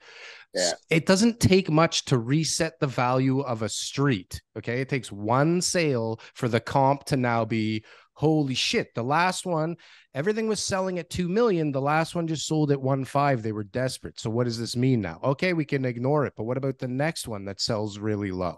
Or what about this area where all these people bought like they were so stupid and the whole area gets disintegrated? Like, these are things you're going to see developers that are building custom homes that get smoked. They were supposed to sell it for 3.2 and they can't even get 2 million for it. Like, these are things that I think They have an effect on the local kind of area. Maybe I'm wrong. I was that guy in 2000, and yeah, somebody else jump in. Yeah. I would jump in real quick because I got to take off in a sec. But you all have much better sense of where prices are going because you're at sort of that point in the process. I'm more at the start of the stream when people are getting their entitlements, they're doing the rezoning and stuff. And all I'll say is in Toronto and the GTA, people are still actively looking to rezone, get additional density on properties. And that's, I think, where a lot of landowners might be looking in the next year. Whether they build or not, as soon as they can, that remains to be seen. And I don't have a sense of that. But for now, people are interested in upzoning, getting their entitlements, and then seeing where they go from there. But anyway, man, thanks for having me. It was nice to see everybody. And I hope everybody has a great New Year. Happy New Year. Thanks, Greg. Happy I'm going to send you an email. I want to have a chat next week with you. I got a property in Scarborough. Okay. Nice. Thanks, Greg. So I might quickly jump in on Bass's example there. I guess the question is, are the buyer that you're referring to, are they willing to pay $950? Like, are they a price floor, or are they willing to pay 95% of asking price? Because I think that it's very easy to see how a race to the bottom happens when now all of a sudden that seller's willing to accept $950 publicly on their listing price, and now your buyer is actually willing, it turns out they're actually willing to pay $900, right? Well, I think that's the standoff we have. Like, deals are not closing because of this little delta. And these are mostly end users. Like, there's no investors right now, at least as far as I see on the residential side, trying to buy anything. But let's say you're a capitalized good family, you're looking to buy a detached in Vaughan for 1.4. You're going to pay 1.35 for it, but the seller's not willing to give it because they have the comps to say that it is 1.4 all day long based on everybody else. So it's just a standoff. For now. And I think that, that's your bid ask table if you're to examine it like a stock market, right? Like you're in February, like we bounced down from 120% of asking price in February to 98% of asking price. And then we kind of have been between 98 and 100% of asking price on Treb. So you're at a point where the market we know that the market is demanding that houses sell for less than asking price. Don't put price completely aside. So I think that the bid is right now is below what the asking price is, and sellers are refusing to price discover. Buyers can price discover very easily. They don't have to do anything. All they have to do is be willing to pay less money. Sellers have to go and get a price reduction. They have to have a painful conversation with their realtor. They have to, debate about it. They take their house off the market, whatever it is. And so the price discovery, we're at the point where this is where, when I talk about it being a grind down, it takes a lot longer for prices to continue following from here because sellers are the ones who are trying to hang on to that price control, even though we're in a buyer's market where buyers do dictate prices. What are we seeing for mortgage originations and refinancing and applications from your end, Noah? Yeah, I mean, N of one on this, but our applications between Christmas and New Year's were as high as they were last year, which is, I mean, that could be Alberta, that could be nationwide. I didn't look at where they were coming from, but it seems like there's still buyers, and there's always stage of life people that are going to be purchasing anyways in some way, shape, or form. So you have to consider that. Like, there's the people that are going to have the babies, like Tom's story, that are going to want a bigger house. There's the people that are going to be downsizing. There's always going to be people moving. It's just a question of how much. And I think we used a lot of the activity from the future and moved it into 2021 and 2022. But that doesn't mean that there'll be zero activity. To answer that question about with respect to housing prices, and a 40% peak to trough, you have to remember that we have a 20% headwind just on qualifying rate alone, so the stress test, and then we've got a 40% headwind on the actual interest rates themselves. So if nothing else changed, then yeah, you should expect, just from all else being equal, a 40% reduction in housing prices just on the interest rates alone. Yeah. Now, of course, that's only looking at interest rates. If you look at incomes, if you look at inflation, if you look at all the other things in the economy, there's going to be multipliers in both directions. And then the question is, how much are the multipliers in both directions? And do we end up being worse off than that, or do we end up being slightly better than that? But I think, there's I think you can be pretty sure that we're going to see a little bit more housing price reduction from where we're at right now. It's going to go down at least some more from where right now is. I think there's a couple things, just a couple things to always keep in mind, back to Vassal's comment, is it's a very regional market. Mm-hmm. Like, we have to look at real estate so regionally, and we get too caught up in looking at national numbers and averages and wage averages, and we got to get really focused. So Nolan knows Alberta, like I know Alberta. And so when we look at the Western provinces, and I'm talking Manitoba, Saskatchewan, and Alberta, and I know Manitoba and Saskatchewan low population, so they don't ever seem to work into the calculation. But I'm looking at it from an investor point of view, saying that number one, what drives an economy is jobs. And all three of those provinces have a lot of jobs driven by oil, agriculture, fertilizer, commodities. So those are healthy, very healthy economies. And so although we may see, some flatlining, it goes back to what's your strategy. You can still buy for cash flow in Alberta, and there's probably not any what I call major city. You look at Edmonton, Calgary, I'd avoid a Grand Prairie, for example, but I'd be very interested in Lethbridge or even a Medicine Hat, because jobs is what drives that population growth, that interprovincial migration and migration. We've got Ukraine refugees coming in, and they're pouring in primarily to Alberta because that's where their culture lives, and Saskatchewan. And so those are all things that are going to continue to drive the demand for housing. And as long as people are working, you're good. Now I'm going to say one other thing, and this goes back to the unemployment, low unemployment, and the Bank of Canada want to bring it up. This unemployment is not healthy. Full stop. I agree with Tiff Macklem. We need to bring it up. Like I say, I've been in business 40 years. I've been through the Alberta. I've been through so many cycles, and this is not healthy. It's not healthy for employers, and it's not healthy for employees. Not knowing who's going to show up at the job, being short-staffed, working over, all those things are not healthy. What we're going to see is a lot of headlines, and we can only hope, and this is me personally, because I've got other businesses, I only hope that unemployment goes to about 6%. It's so healthy. It's such a great market. People come, they go. You're not being held hostage as an employer. Employees feel like they could go out and find a better job if they're looking, but they're not being drawn for, a buck an hour kind of thing. So these are all things that when we look at what's happening economically, we have to consider how it impacts housing. And so regionally, I think Western provinces are going to do quite well. I think Ontario is going to struggle back and forth, and having all these questions that you guys are asking, because it is that uncertain, and it's our major city. So them in Vancouver, of course. So a little bit long-winded. I think the employment piece too is just trying to avoid a wage price spiral, right? Because you can't take that out of, that's the type of inflation that you can't take out of the economy. 100%, Dan. That's so true. Yeah. That's why they have to kill it. So speaking, you mentioned the word strategy, and so I want to turn to Mr. Jeremiah Shamus here. Happy New Year, sir. Thanks for joining us. Welcome. I don't know when you see this, you guys may not see it, but we have like a row of people with no beards. Donna, you're one of them. And then everybody else has a beard underneath us. So welcome to the beard level. Thank you. Patrick mentioned strategy. Do you notice in the development space, are any land developers thinking different strategies right now? Are they looking at different products than they would have looked at over the last few years? No, not really. It's more so just how they're structuring deals. Like everything's changed in terms of buying, but the product type hasn't changed. I mean, you just have a few specialized buyers who are doing, specifically different types of products, like, North Drive, which is doing high luxury stuff, and they're still launching. But other than that, it hasn't really changed on the strategy side. It's more so the buying, the structuring of the deals, because everyone right now believes, like everyone, we're going to be in a world of pain for 2 years. And so everyone's buying unzoned land, and no one wants to launch next year. So I think you're going to have record low launches next year. So people are still buying, though, is what you're saying? Yeah. And so what are the prices doing on the buy end on land right now? Are they stable? Are they dropping? It's all structured deals. We just closed 2 deals the end of this year. One to a private, not from Canada, but living in Canada type developer investor, and then another institution, a name you guys would recognize, and they both are structuring basically the same type of deals. So one was a very large VTB, a first and a second, structured different timing, different rates.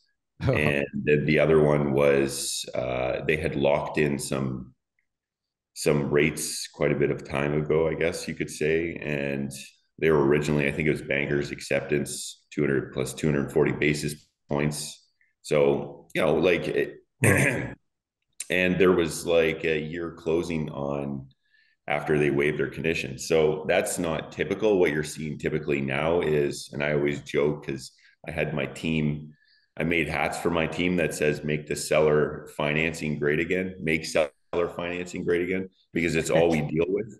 Yeah. It's like there's no one wants to do debt anymore. And if you are doing debt, it's at 55% loan to value on the land value. That is very, very reasonable, and no future value, as your tweet mentioned a little while ago, Darryl. So right now, everyone's looking for structure, and the best developers translate that to the price is not. Well, that's what I'm saying is aren't all based of these, on these other VTB deals? But all of this is just to hold the price.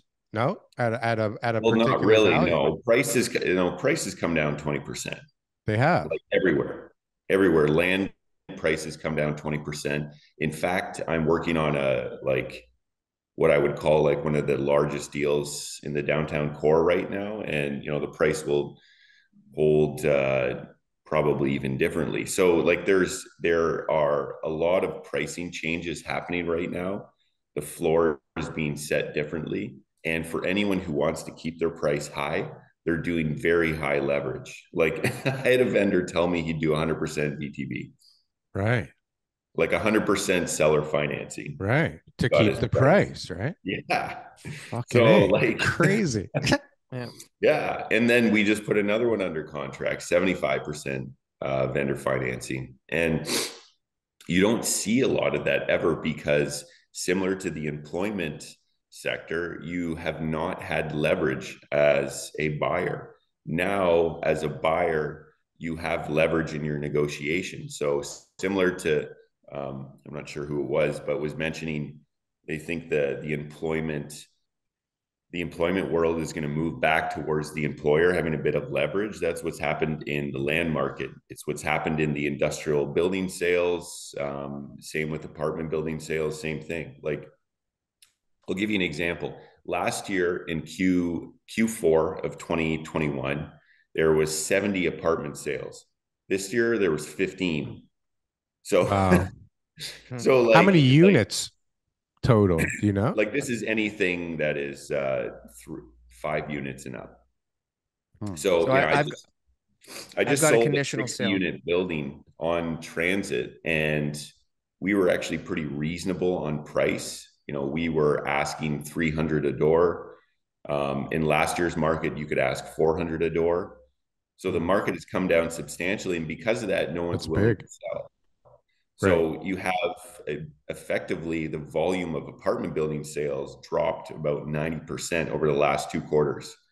And so I always say it's the most sensitive asset class to interest rates, because the spread between the bond, or the debt rather, and you're going in cap rate, you're going in yield is the tightest of any asset class. So that's a really good understanding of how you see the market has changed on pricing. Because like you said, Darryl, like people aren't willing to drop their price. And the same thing happened on industrial properties. The only difference with industrial buildings is that sub 30,000 square feet space is users. So you still have users who are looking for utility. I mean, similar to what you're dealing with in the residential home space. If someone has to buy a house and they need to live there, and they're just going to buy it no matter what, and they can't rent something what they're looking for, they're still going to buy, right? So that happens in the commercial space for utility. And that's basically mostly office buildings and industrial buildings.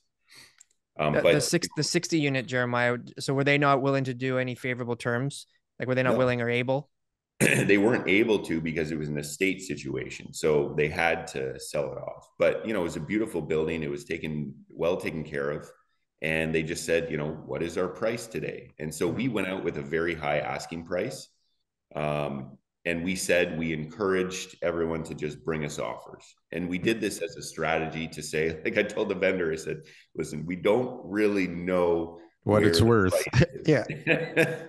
I mean, we can guess. And, luckily we guessed around 285 a door, and we ended up selling it for 305 a door. So, we hit above our expectations. But the only reason we hit above our expectations is because this was best in class building, very, well taken care of. These type of buildings didn't come up very often. So you still had what I call generational money looking to invest into it, but it still had to make sense, right?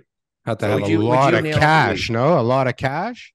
Yeah, it would be an all cash buy, even though eventually they put debt on it. So would you nail down a cap rate right now, like AAA location in Toronto on a multifamily? Would you say cap rates are 6-7%? Would you be able to quantify that? No, no way. They're still like 4%. Okay. They're 4%. AAA location, 4%. AAA is 4%. Yeah. And that's I know it doesn't really make sense, but if you look in the previous market, the caps were 2.5, 2.75.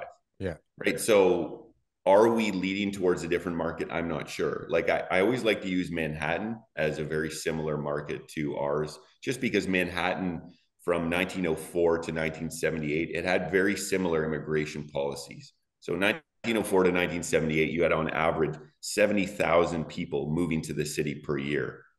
And then in Toronto, we have conversely about 100,000 per se. And so Manhattan had a market where, there's a lot of housing need. There was a lot of commercial need. It had a market where a lot of investment sales, like commercial building sales and land, kind of drove the market. So in the same way, Manhattan had cap rates at around 2 to 3%. And when they had some changes in their market is now at like 5 to 6 caps for apartment buildings. They're a disaster now, though, aren't they? It's a disaster, yeah. And it does have a lot to do with the policy for rent control there. It's gone extremely liberal. They protect the unit, whereas we protect, they protect the renter. We protect the unit, I guess it is. And so they've had a substantial change in value in their apartment buildings. So, the caps have gotten quite a bit higher, but the per unit numbers are still low or still high. So in the same way, will Toronto's market move like that? I'm not sure. There's just not, you see it in the volume now. We had 15 apartment building sales in the last quarter, conversely to 70 in 2021. And 2021 was the highest year we had for apartment building sales on record. It was almost 3 billion and 200 transactions. So will that change? Yeah, I think it'll change substantially, but the volume has been sucked out. So there's a lot less buyers in that market. There's a lot less people who actually want to do anything. Welcome to 2023. 2023 looks like the show. So I mean, we can't get a better brain trust than we've had on the show today, TK, can we? I mean, I don't know. Do you have something up your sleeve? Is there? Well, I'm just saying, I mean, I don't feel like I think we definitely nailed it, but I don't feel like anybody knows what's going to happen next year. I mean, I think everybody's just kind of bracing for impact, right? Like, it's like, we don't, but it'd be stupid to make predictions, because we've all, like, is there anyone here who's over the age of 50? Like, sorry, you don't have to answer that, but no, not anymore. God, no, not anymore. Exactly. So I just say, like, we've never been through a market cycle like this. We don't know what's going to happen. All the old guys that I'm talking to, old guys and girls, they're scared. They're telling me that like the volume's going to drop out. People are going to get very sensitive on price, and then the credit will dry up. And then you'll have a very slow trough where people do nothing. And then eventually a lot of the bad debt, the bad, workouts will get moved through the market. It'll get dealt with. And then people will say, okay, well, nothing's really changed. We're good. We'll start buying again, and it'll slowly come up. So, I mean, that's what they're saying. Is that going to happen? I don't know. I just keep saying, everyone I know keeps saying next year there's going to be a recession. I don't know if there's going to be a recession. I think there might be a slowdown, but if there's not a recession, does that mean that our bank doesn't pivot? And in that sense, does it mean that things get moved out? And so I think that the private markets for commercial real estate specifically are going to be a lot slower to change. So I think in 2024, 2025, that's when you're going to have substantial change in the commercial markets. But yesterday, Daniel and I actually were speaking to a very experienced person who he said the residential markets will go first. They're the first markets where you'll see pain, and then you'll see the commercial markets. But the private markets work a lot slower than equities. Because remember, the real estate market, this private kind of illiquid market in a sense compared to equities. Equities is a market where the stock market does something first, and then the economy shows it much later on because it's so sensitive. It happens immediately. It's predictive. Yeah. So sounds like a prediction to me, Jeremiah. That's it's fun to make predictions because it's, it keeps you intellectually honest and you have to back it up in some sense. But of course, I have no clue. Yeah. I have no clue. So I'm just saying factually what a lot of the experienced people I've been speaking to who were actually trading real estate in the 80s. We're talking guys in their 70s. This is what they're telling me they think might happen. Now, whether or not that happens, I just think one thing is true. It's going to be a lot slower to happen than we think it is, especially when you look on Twitter. People think the world's ending next year. Well, so Nolan, you have a partner, don't you, that's older than you? I don't know why I think that. Maybe I'm totally wrong, but maybe you have a mentor. Like, what do you think's coming this year? I don't know why I thought that. I saw an article. No partner, but I think the real question is what's the next big surprise, and that's the answer to the prediction question. Is whenever we find out what the surprise is whenever we find out what the surprise is, that's how we're going to be able to determine what's going to happen in the market, right?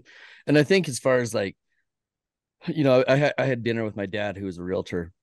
He's 78 years old last night, and he's never seen markets like what we're going into right now. Like the precedent that the pandemic set is a precedent that you go back to my grandparents and they maybe might have seen something like what we're seeing right now in the 1920s with respect to the amount of cash that was injected into the economy. But I mean, it really comes down to what's the next big surprise, and nobody really knows what that is. But it could be positive, it could be negative, but it's going to hit all of us upside the head, and none of us really have a clue what's going to happen, right? And we've seen the government sort of react in ways that they haven't before either, right? Which is also that one sort of variable, right? Yeah. If all of a sudden they decide that they want to bail everybody out, they seem to have the stick to wag to do that, right? Totally. So, I mean, this is, I think, one of those first times in history where you can make a case for both arguments. Any one of us can make a case for both sides of the whole thing's going to crash or it's going to get significantly better. And you really have no clue which one's going to be correct. But all of us, logically, could probably sit here and go, here's why the numbers are going to stay where they're at. And here's why it's going to go down 40%. The question at this point in time, it's like, we really have no idea. And I think it's interesting. I think Jeremiah's got some really interesting and some really awesome insights on that I think everything he said prior to me from a perspective standpoint is pretty bang on. Like we really don't know what's going to happen, and the best thing we can do is just look to the past and hope that nothing awful happens. Prepare for it. I mean, that's what it is. As professionals, we're all here, we've got businesses. We have to make decisions. We have to look at best case, worst case scenarios. We have to advise people on their situation. We have to be able to walk them through an unfamiliar territory and be able to give them the best advice we can, which is, what they've asked us to do. And so having all this information is important. People watching the show, listening, all the channels and social medias that you guys all have. This is how people, better inform themselves, because nobody does have the crystal ball. It's well known. Just making those decisions and guiding people, hopefully what comes out of this is better guidance, and better decisions, right? Because I think we've seen some really poor guidance and poor decisions made over the last 2 years. And it's probably what led us here in the first place. Yeah. And that's probably the best advice right there is like, how do you backstop yourself against the worst case scenario? And this is for like individuals, companies, whatever. How do you backstop yourself against the worst case scenario and be prepared for what could be the best case scenario all at the same time? Pre-con, baby. Pre-con, right, Jordan? No, but seriously, man. Calgary. Pre-con, Calgary. I'll represent you. Yeah, no problem. I know everything about Calgary. Never been there. What are you going to do for the next few months, Jordan? Dude, no. See, Calgary's the reason why, and sorry, Jordan, the pre-con thing. If you lived in Calgary between 2006 and 2018, and you bought or you were aware of pre-con, we were all just sitting here watching people in Ontario and BC going, what are they doing? Because we had those market shifts up and down where we saw the number of people I had crying on the phone or in person between 2006 and 2018 who had bought pre-construction in what was a flat market or a market that was slightly going down was huge. And, you know, it was just one of those things, like, because of that experience that we had lived in Alberta, we could kind of see it. And I mean, I put out YouTube videos in 2021 where I was like, don't buy a pre-construction, that's speculation. And I'd get jumped on, right? But people have to go through that themselves to know that, you know, it's something that's possible. Pre-constructions don't always go up in value, right? Yeah. Look, I'm one of the few pre-con agents in Toronto who didn't push Calgary over the past 2 years, and I'm pretty happy for that because there's a noteworthy project closing now, and appraisals aren't coming in. But I'll tell you, I've by not selling Calgary, I left millions and millions on the table, right? Yeah. Because I have tons of clients who've called me and said, hey, I'm buying a pre-con in Calgary. I saw a bunch of email blasts at cash flow positive, 8% appreciation a year. It makes a lot of sense. Like, can you sell me a unit there? And it's like, no, unfortunately I can't. I don't really work with, I mean, there's one builder I work with in Toronto that builds a lot in Calgary. So other through there, sure. But through most of the builders in Calgary, no, I can't help you. But yeah, no, it's interesting to watch in real time. Like right now, projects that are launching in Toronto are struggling. It's a grind to hit their sales targets. But if you are they hitting them here? Sorry, are they hitting them here? I don't know. It depends on the project. Like you look at a project like Forma, right? At $2,000 a foot, and Forma sold what they needed to sell, and Theater Park is right next door at $1,300-1,400 a foot all day long. So that was a surprise to me. So sometimes, even as somebody who sells pre-con full time, like sometimes consumers shock me. And right now, one of the things I'm seeing is, it's really hard for me to sell stuff in Etobicoke at $1,200 a foot, but it's very easy for some of my colleagues to sell stuff in Calgary at $800 a foot. So it's very interesting to watch the capital pour from Toronto into Calgary through this downturn. Well, and they've shifted their tactics, right? Like Elm. Wasn't there's a project right downtown Toronto that sold extremely well. Sure. Yonge Street. Yeah. 8 Elm did really, really well. Sure. Now. But they'll probably be okay. When is that thing going to close? That's like 70 stories. Like that thing won't be built for 20 years. I think you'll be getting a lot longer closings now. They'll be like, all right, 2031, the best project downtown is being launched. 100% Get in now. VTBs. We've got 1,500 worksheets. All the developers are going to be lenders soon. Yeah. It's also testament to my point. 0% deposit. 8 Elm and Forma are testament to my point earlier about, like, it's funny that, a lot of people think that price is their primary consideration when they're buying pre-con, but truthfully, like, they just want to feel like they got something other people couldn't, because, you look at a project like Pinnacle Sky Tower, right? 95 stories, Yonge and Queens Quay there. And they recently did a price increase, but around the same time as Forma and 8 Elm were launching, they had units, all kinds of one and dens at $1,400 a square foot, which is only $100 a square foot more than resale trades at Harbor Plaza and at 10 York. Yet those units sat there while people ate up $2,000 a foot at 8 Elm and Forma. So again, it just goes. Is that what 8 Elm went for? Close to it, like $1,750 to $1,850. Yeah, depending on the size of the unit. It depended a lot on the size of the unit. Wow. But like just the really small stuff. But anyways, the point I'm making is just like, the pre-con market is anything but rational. And at least for the last few years, it's been like that. So where do we go from here, Vaz? What's next? What are you worried about next year, and what are you excited for next year? Well, like I said, from the Twitter space, I was a little bit taken back that we're going to 2016 prices. So I reserve judgment. When I've used logic against the city of Toronto, I've been punched in the face every single time when I've thought it's going to go down. So I'm just going to leave you with, this is my most comprehensive I don't know. So I'm obviously, look, I'm actually a little bit bullish, low-key bullish, but I am concerned. And I think Nolan made a good point. Like, I'm preparing. So I bought in 21 personally. In 2022, I also bought, but I backed out. And thankfully, the guy let me off the hook. It was off market. So that saved me, because I would have probably lost my shirt. And in 2023, I want to buy again, but I will kind of rotate out of some assets and to go into something else. And it has more to do with Bill 23 than anything. What are you buying? Sorry? What are you buying? No, this is just personal. So this is personal, like residential stuff. So I want to kind of see. You're buying houses. Okay.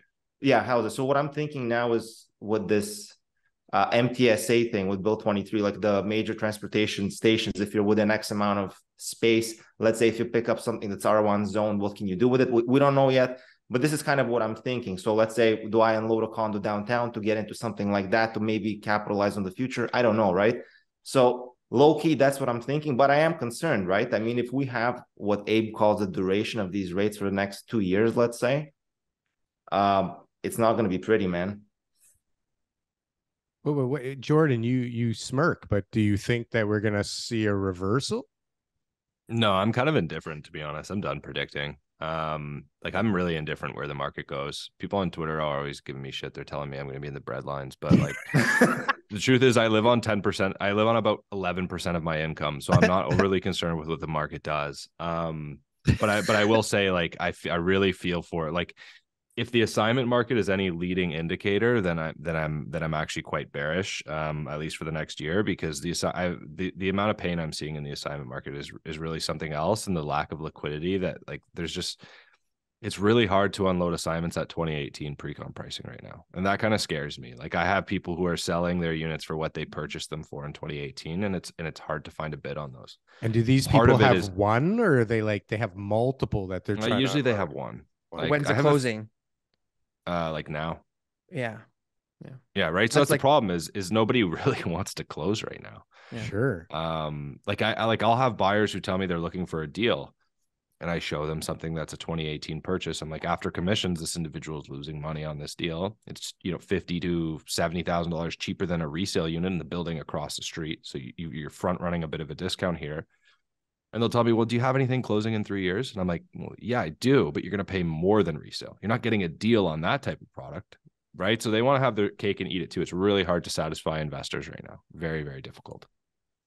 Yeah, listen, out there.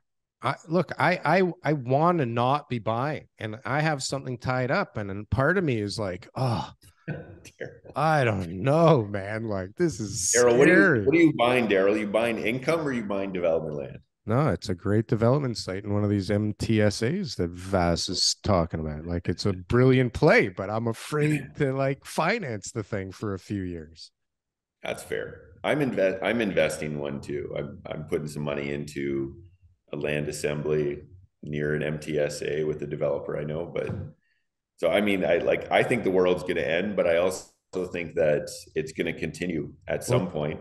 That's the thing, is like, I'm just like going, okay, just stick to the plan, keep going. And I'm like, holy fuck, maybe this is another stupid Frankfurt plan here. What the hell's going to come from this?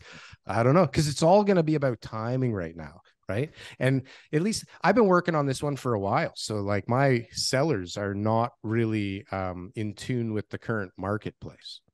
Right. Like they think it's still old pricing. So I tell people to then sit and wait. Sure. Like realistically, there should be some discount to last year. It's just the way it is. Like when you look at the amount of money pumped into the market, it kind of makes sense, right? There was like $14 trillion pumped into the markets around the world. Like you have effectively the different types of asset bubbles have come down. They've taken that cash out. Like the crypto market was like 4 trillion or something taken out. The stock market was like 3 trillion. I just saw a tweet somebody put up. I think it was like $18 trillion has been taken out of the market this year. Yeah. And that's kind of realistically where the market needs to go. Which means everything that went in is out, and rates are 7 billion times higher. And I think, is there anybody on this panel that doesn't think we're going to get at least one more increase next year? Anyone? Jordan? No. So everybody thinks it's still going up. They've taken out 18 trillion. Unemployment is still like, what is it? Under 2%? Some fucking scary, stupid number. Yeah, but Darryl, I always fight this number. I don't think the unemployment is as low as you think it is, because the way that they trend that data, or they track that data rather, is quite different than. Bro, if you saw my roofing crew, you'd think it was even lower, that number, because I guarantee you those guys are not on any list anywhere. And that there's the reverse of that. Like no number makes sense, but you can see just out there, like my daughter went in to get a job. She left the place with the job along with 5 other people. You see people getting like 20 grand more to just move to this other company. Like it's crazy still right now. But that's my point, is that there's more jobs everywhere because there's all kinds of little ways to make cash. Right. So you have people like Jordan knows this better than most. I mean, you have people who are making money off of any kind of online platform. So that, so, you know, they're not in the labor pool, so they don't need to get a job, right? They're not actually out there looking. So I think the numbers are completely skewed. Like I'm in Hawaii right now, and with my little brother and my brother's friend from LA, and the one fellow, he runs an influencer management company, and he's got 100 different influencers, and like 50 of them make over $1 million a year. Like we're talking, like one girl is telling me that she makes $120,000 just from one fashion company to post per year, and that's just one company. Like the world of employment has completely changed. And you can make money anywhere because you have access to employment anywhere, right? So you can pull in from any kind of labor pool across the world. So I don't think the labor numbers are as correctly, you know, I guess, defining what our market is doing today, because it's not going to actually matter. And that's why there's so much money everywhere. Is because you can pull little bits amount of money from everywhere. So until you have like mass chaos across the entire world, I don't think those numbers are going to change. And so if this isn't mass chaos, what does mass chaos around the world look like? If this is not, that's the thing. Is like that's like Great Depression era stuff, which I don't think is going to happen, and I hope it isn't going to happen. So in other words, like Tiff is looking for pain. I think he'll see some pain, but it's not going to be on the records that the great financial crisis had, because there's not enough people in the labor pool actually being part of the data set, because they're out there, you know, like the Jordans of the world, they're putting, you know, content out, and they're able to make money off YouTube, off all kinds of different platforms, right? It's not even just the content creators. There's a whole market on the back of that of just people who eyeball arbitrage. Like I know so many young people in their 20s that are just like social media managers, and they have 10 clients, right? And or they're Facebook ad managers or Google ad managers, and they're not even that good at Google ads, but they're making, you know, $250,000 a year. Like there's tons and tons and tons. It's crazy. It's wild out there. I couldn't agree more. And that's why I think the numbers that the economists are looking at, that the bank is looking at, they're not reflective of what is actually going on, and not actually in a bad way, actually in a good way. Like, I just think there's not enough people in the labor pool who are doing exactly what, the Fed is saying they're doing. And then on top of that, you have, the market has changed substantially, but you have cryptocurrencies creating a secondary form of capital that was not being tracked by the different tax agencies, right? So you have all kinds of different employment that have access to labor pools across the globe. You have cryptocurrencies which are not being tracked by the tax agencies as closely. So you have all kinds of like noise in the employment sector. So what happens is that the Fed and the BOC and these different, monetary central monetary banks are trying to look at the policy and say, well, wait a second, like these things are sticky. They're not changing, right? So I think the policy.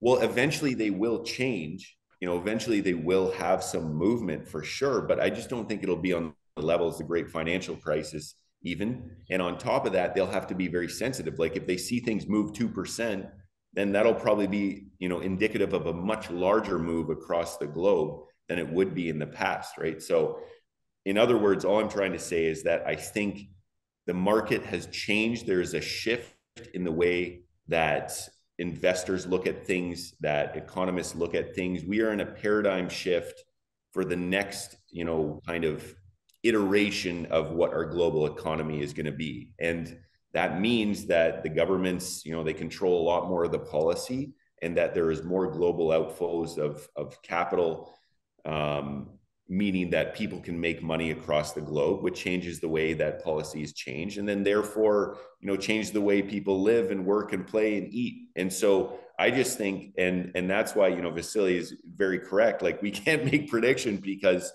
the economy is so complex now. So you can make minutia of predictions maybe in regional basis. But then something major comes and destroys the whole argument. Exactly. I'm telling you, when me, Jordan, TK, and Foch, we did a show about Evergrande a year and a bit ago, right? And we had such a great discussion, and it made so much sense, and we made some great predictions looking back. But then, hey, throw a war in the middle of that thing, and boom, the whole model explodes, right? And so there's so many looming things out there. I think Patrick was saying it before, and we've said it before, there's so many different things that are getting thrown or potentially thrown into this crazy stew right now that, yeah, you can make a prediction, but good fucking luck. But so how do you navigate, and how do you invest, and how do you borrow and lever and buy into the future of this thing? That's a very good point. And something that my clients ask me all the time on the commercial side of things. And I quite literally, what I've been telling everyone from day one to begin with, you have to have prudent underwriting. You have to understand, what can I control in the property, right? So if you buy a property, you don't buy it hoping it to go up in value. You buy it because you can increase the value. So that means, quite frankly, you're buying something and you're fixing it up, you're adding a tenant, you're adding efficiencies to the bottom line, you're creating entitlements. I think in the next stage of investment, it's going to be those who do and do prudently. And I think that's a healthy market. It's really good because for a lot of those on the call today, it means that you have to put in real work to get outcome. And you have to have incentive to do so, of course, but it means that the world of speculation is ending. And I think that's a good thing for a market because it incentivizes greed, because it incentivizes someone trying to take advantage of a market that they don't control, but that the market is going to give them money, right? So in fact, you have everyday investors everyone I know is oh, I'm buying a house, so I'm going to flip it or something, and they're just buying it and hoping it's going to go up in value. Mm-hmm. And so I think the next iteration of our market is going to be a lot of CapEx coming in to improve your market. A lot of people who can add something by putting in a tenant, creating efficiencies in the NOI. It's real work is going to have outcome for incentive. And I think that's the way the market should work. If you put something in, you should get something out of it. If you put hard work in. And I think that's the best way to look into the future is, hey, I need to control the next 24 to 36 months of my cash flow. And I need to control what my debt service is going to be. I have to have insight into that, and I have to underwrite prudently. And then I have to know, what can I control to add value into the property, whether it's commercial or whether it's residential. I think that's extremely important. Control what you know. So we've been talking for a couple hours now. This has been so fantastic, guys. Really appreciate everybody's time. I want to ask one last question. Unless TK, what do you got going on? We're good. We're wrapping it up. So yeah. We're wrapping it up, baby. So if somebody had money, they're sitting on the sidelines right now and they wanted to invest, not a lot of money, 50 grand, 100 grand. Where's the opportunity in 2023? Assignment sales. Put somebody out of their. Then you got to borrow with 100 grand. You got to borrow against that. Now who's got ratios with a house and to buy an investment property right now? Everybody still the Uber I don't know. drivers? See, my client, it seems like a lot of people. I don't know, selection bias, I guess. But to me, what I see is a lot of people. Lots of room. I think there's actually some opportunity with private lending right now on specific assets within the city of Toronto. To be honest with you, that's what I was thinking. You can get 12, 15 points in some cases on something. Honestly, I wouldn't mind taking over. Not that you would do it like that, but I would feel comfortable. So, but I don't know. I'm not in that space, and seeing what some people are going through right now, trying to get their money out and having trouble doing it. There's some risk, but 50 to 100 grand right now.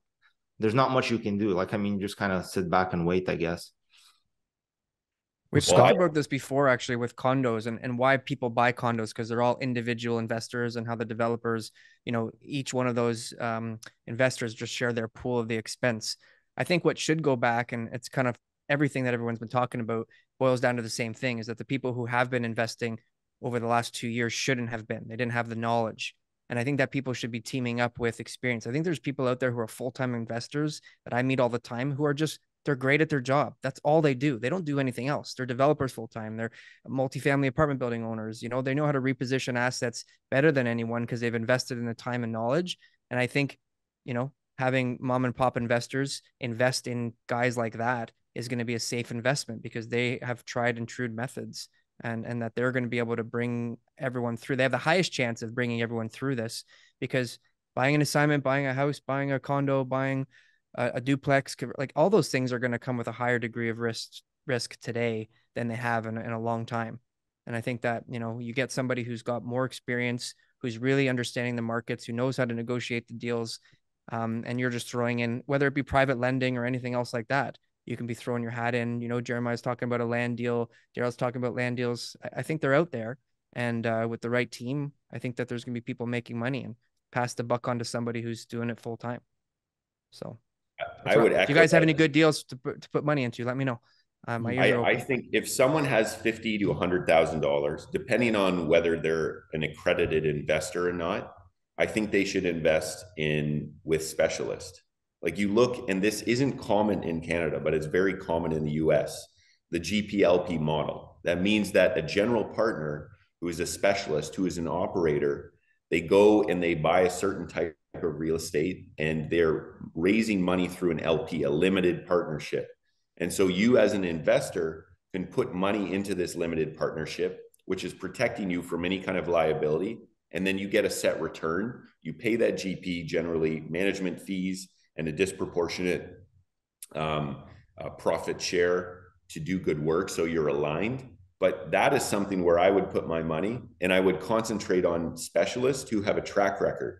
Like, I'll give you a good example. There's a guy in Texas who is strictly investing in Class B industrial, and he's been hitting 20 to 30% IRRs, sometimes higher, for a long time. He has a very good track record. So that's someone who you can put $50,000 in, and you can turn your $50,000 into $100,000 in effectively, 4 years, right? So, I mean, that's just based on his past track record. It could change, but he's been only buying Class B industrial in the Texas area.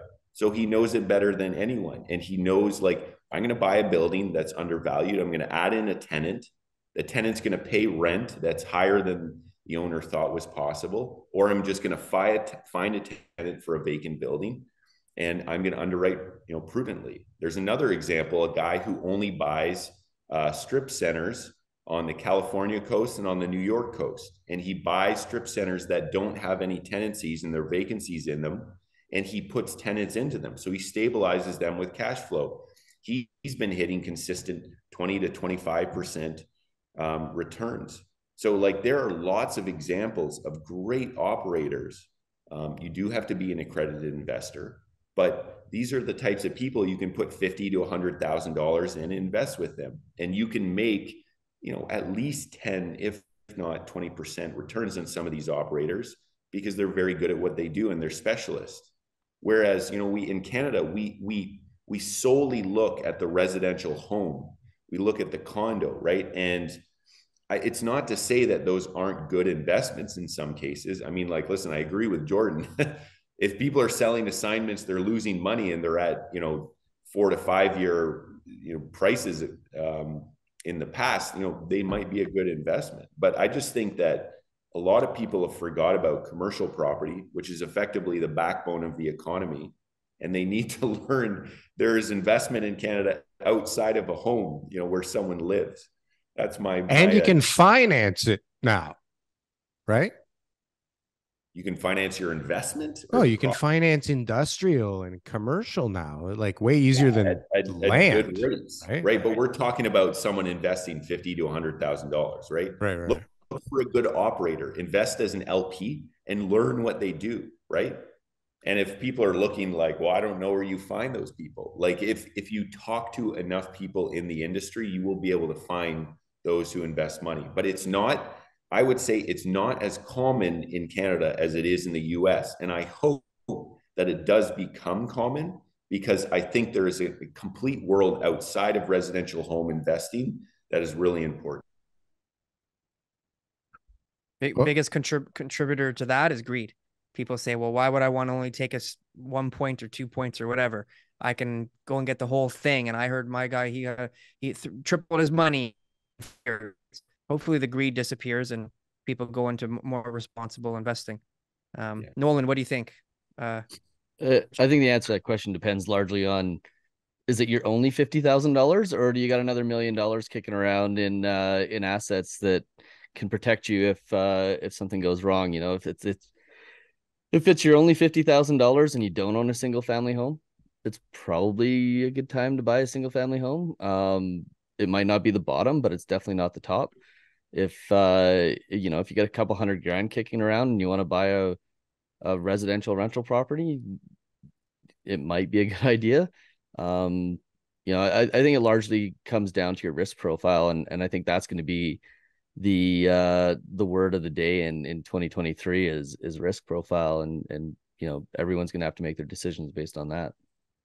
And just a quick note on condos. So in 2021, I bought one where it was in the high teens in terms of IRR, and I made all my money on the purchase. It was a botched listing, COVID lockdown, all that stuff. So I tied it up beautiful. Now, with the current prices of condos where they're at right now, to get that same IRR, you need prices in resale to be 20% roughly lower than where they are today, based on rates. So I just want to leave that with people, because because people are still going to try to buy condos because they want to use leverage, they want to buy something local that they're familiar with. So from where today prices are, you still need another 20%. So if you can, I don't know, if you buy something tenanted or whatever, where you can squeeze out a massive discount, you have to be 20% below current market to hit decent IRR that's like worth your while. You can squeeze out a massive discount on the assignment side. You just have to be cognizant that there's going to be closing costs and factor that into the price you're paying. Yeah. And what would you estimate those closing costs are, like 6 to 8%? Yeah, like closer to 8 with market levies and stuff. But like, yeah, you want to have it obviously reviewed by a lawyer and make sure those caps survive assignment stuff. Assignments are really nasty right now. You have to protect yourself as a buyer, but man, some of the discounts I'm seeing are pretty wild. Well, folks, you heard it all here. We've had a wonderful day. Happy New Year, everybody. Happy New Year. Happy New Year, guys. I can't think of something I'd rather do on any day than to talk to all the people that we talked to. No, but many? Honestly, like, holy like cow. 13? I don't know. We were supposed to. One person did not end up showing up, but that's okay. That's okay. Although it was a female. So, I mean, we look very masculine heavy on this show regularly. But hey, listen, we tried. We had a couple of women on. That was nice. But what a bunch of brains and what a bunch of experience. And who knows what the hell's going to happen, TK. I feel a little bit smarter now, though. I'll tell you that much. I feel a little bit better I feel educated. I got educated by everyone today. I like it. I feel worse about things. I was really bullish. You're supposed to. You're supposed to, bro. But I'm more educated. Yeah. You guys keep bringing me down to earth. I hate coming on here. Listen, so, we appreciate you guys. Happy New Year, you and all your families.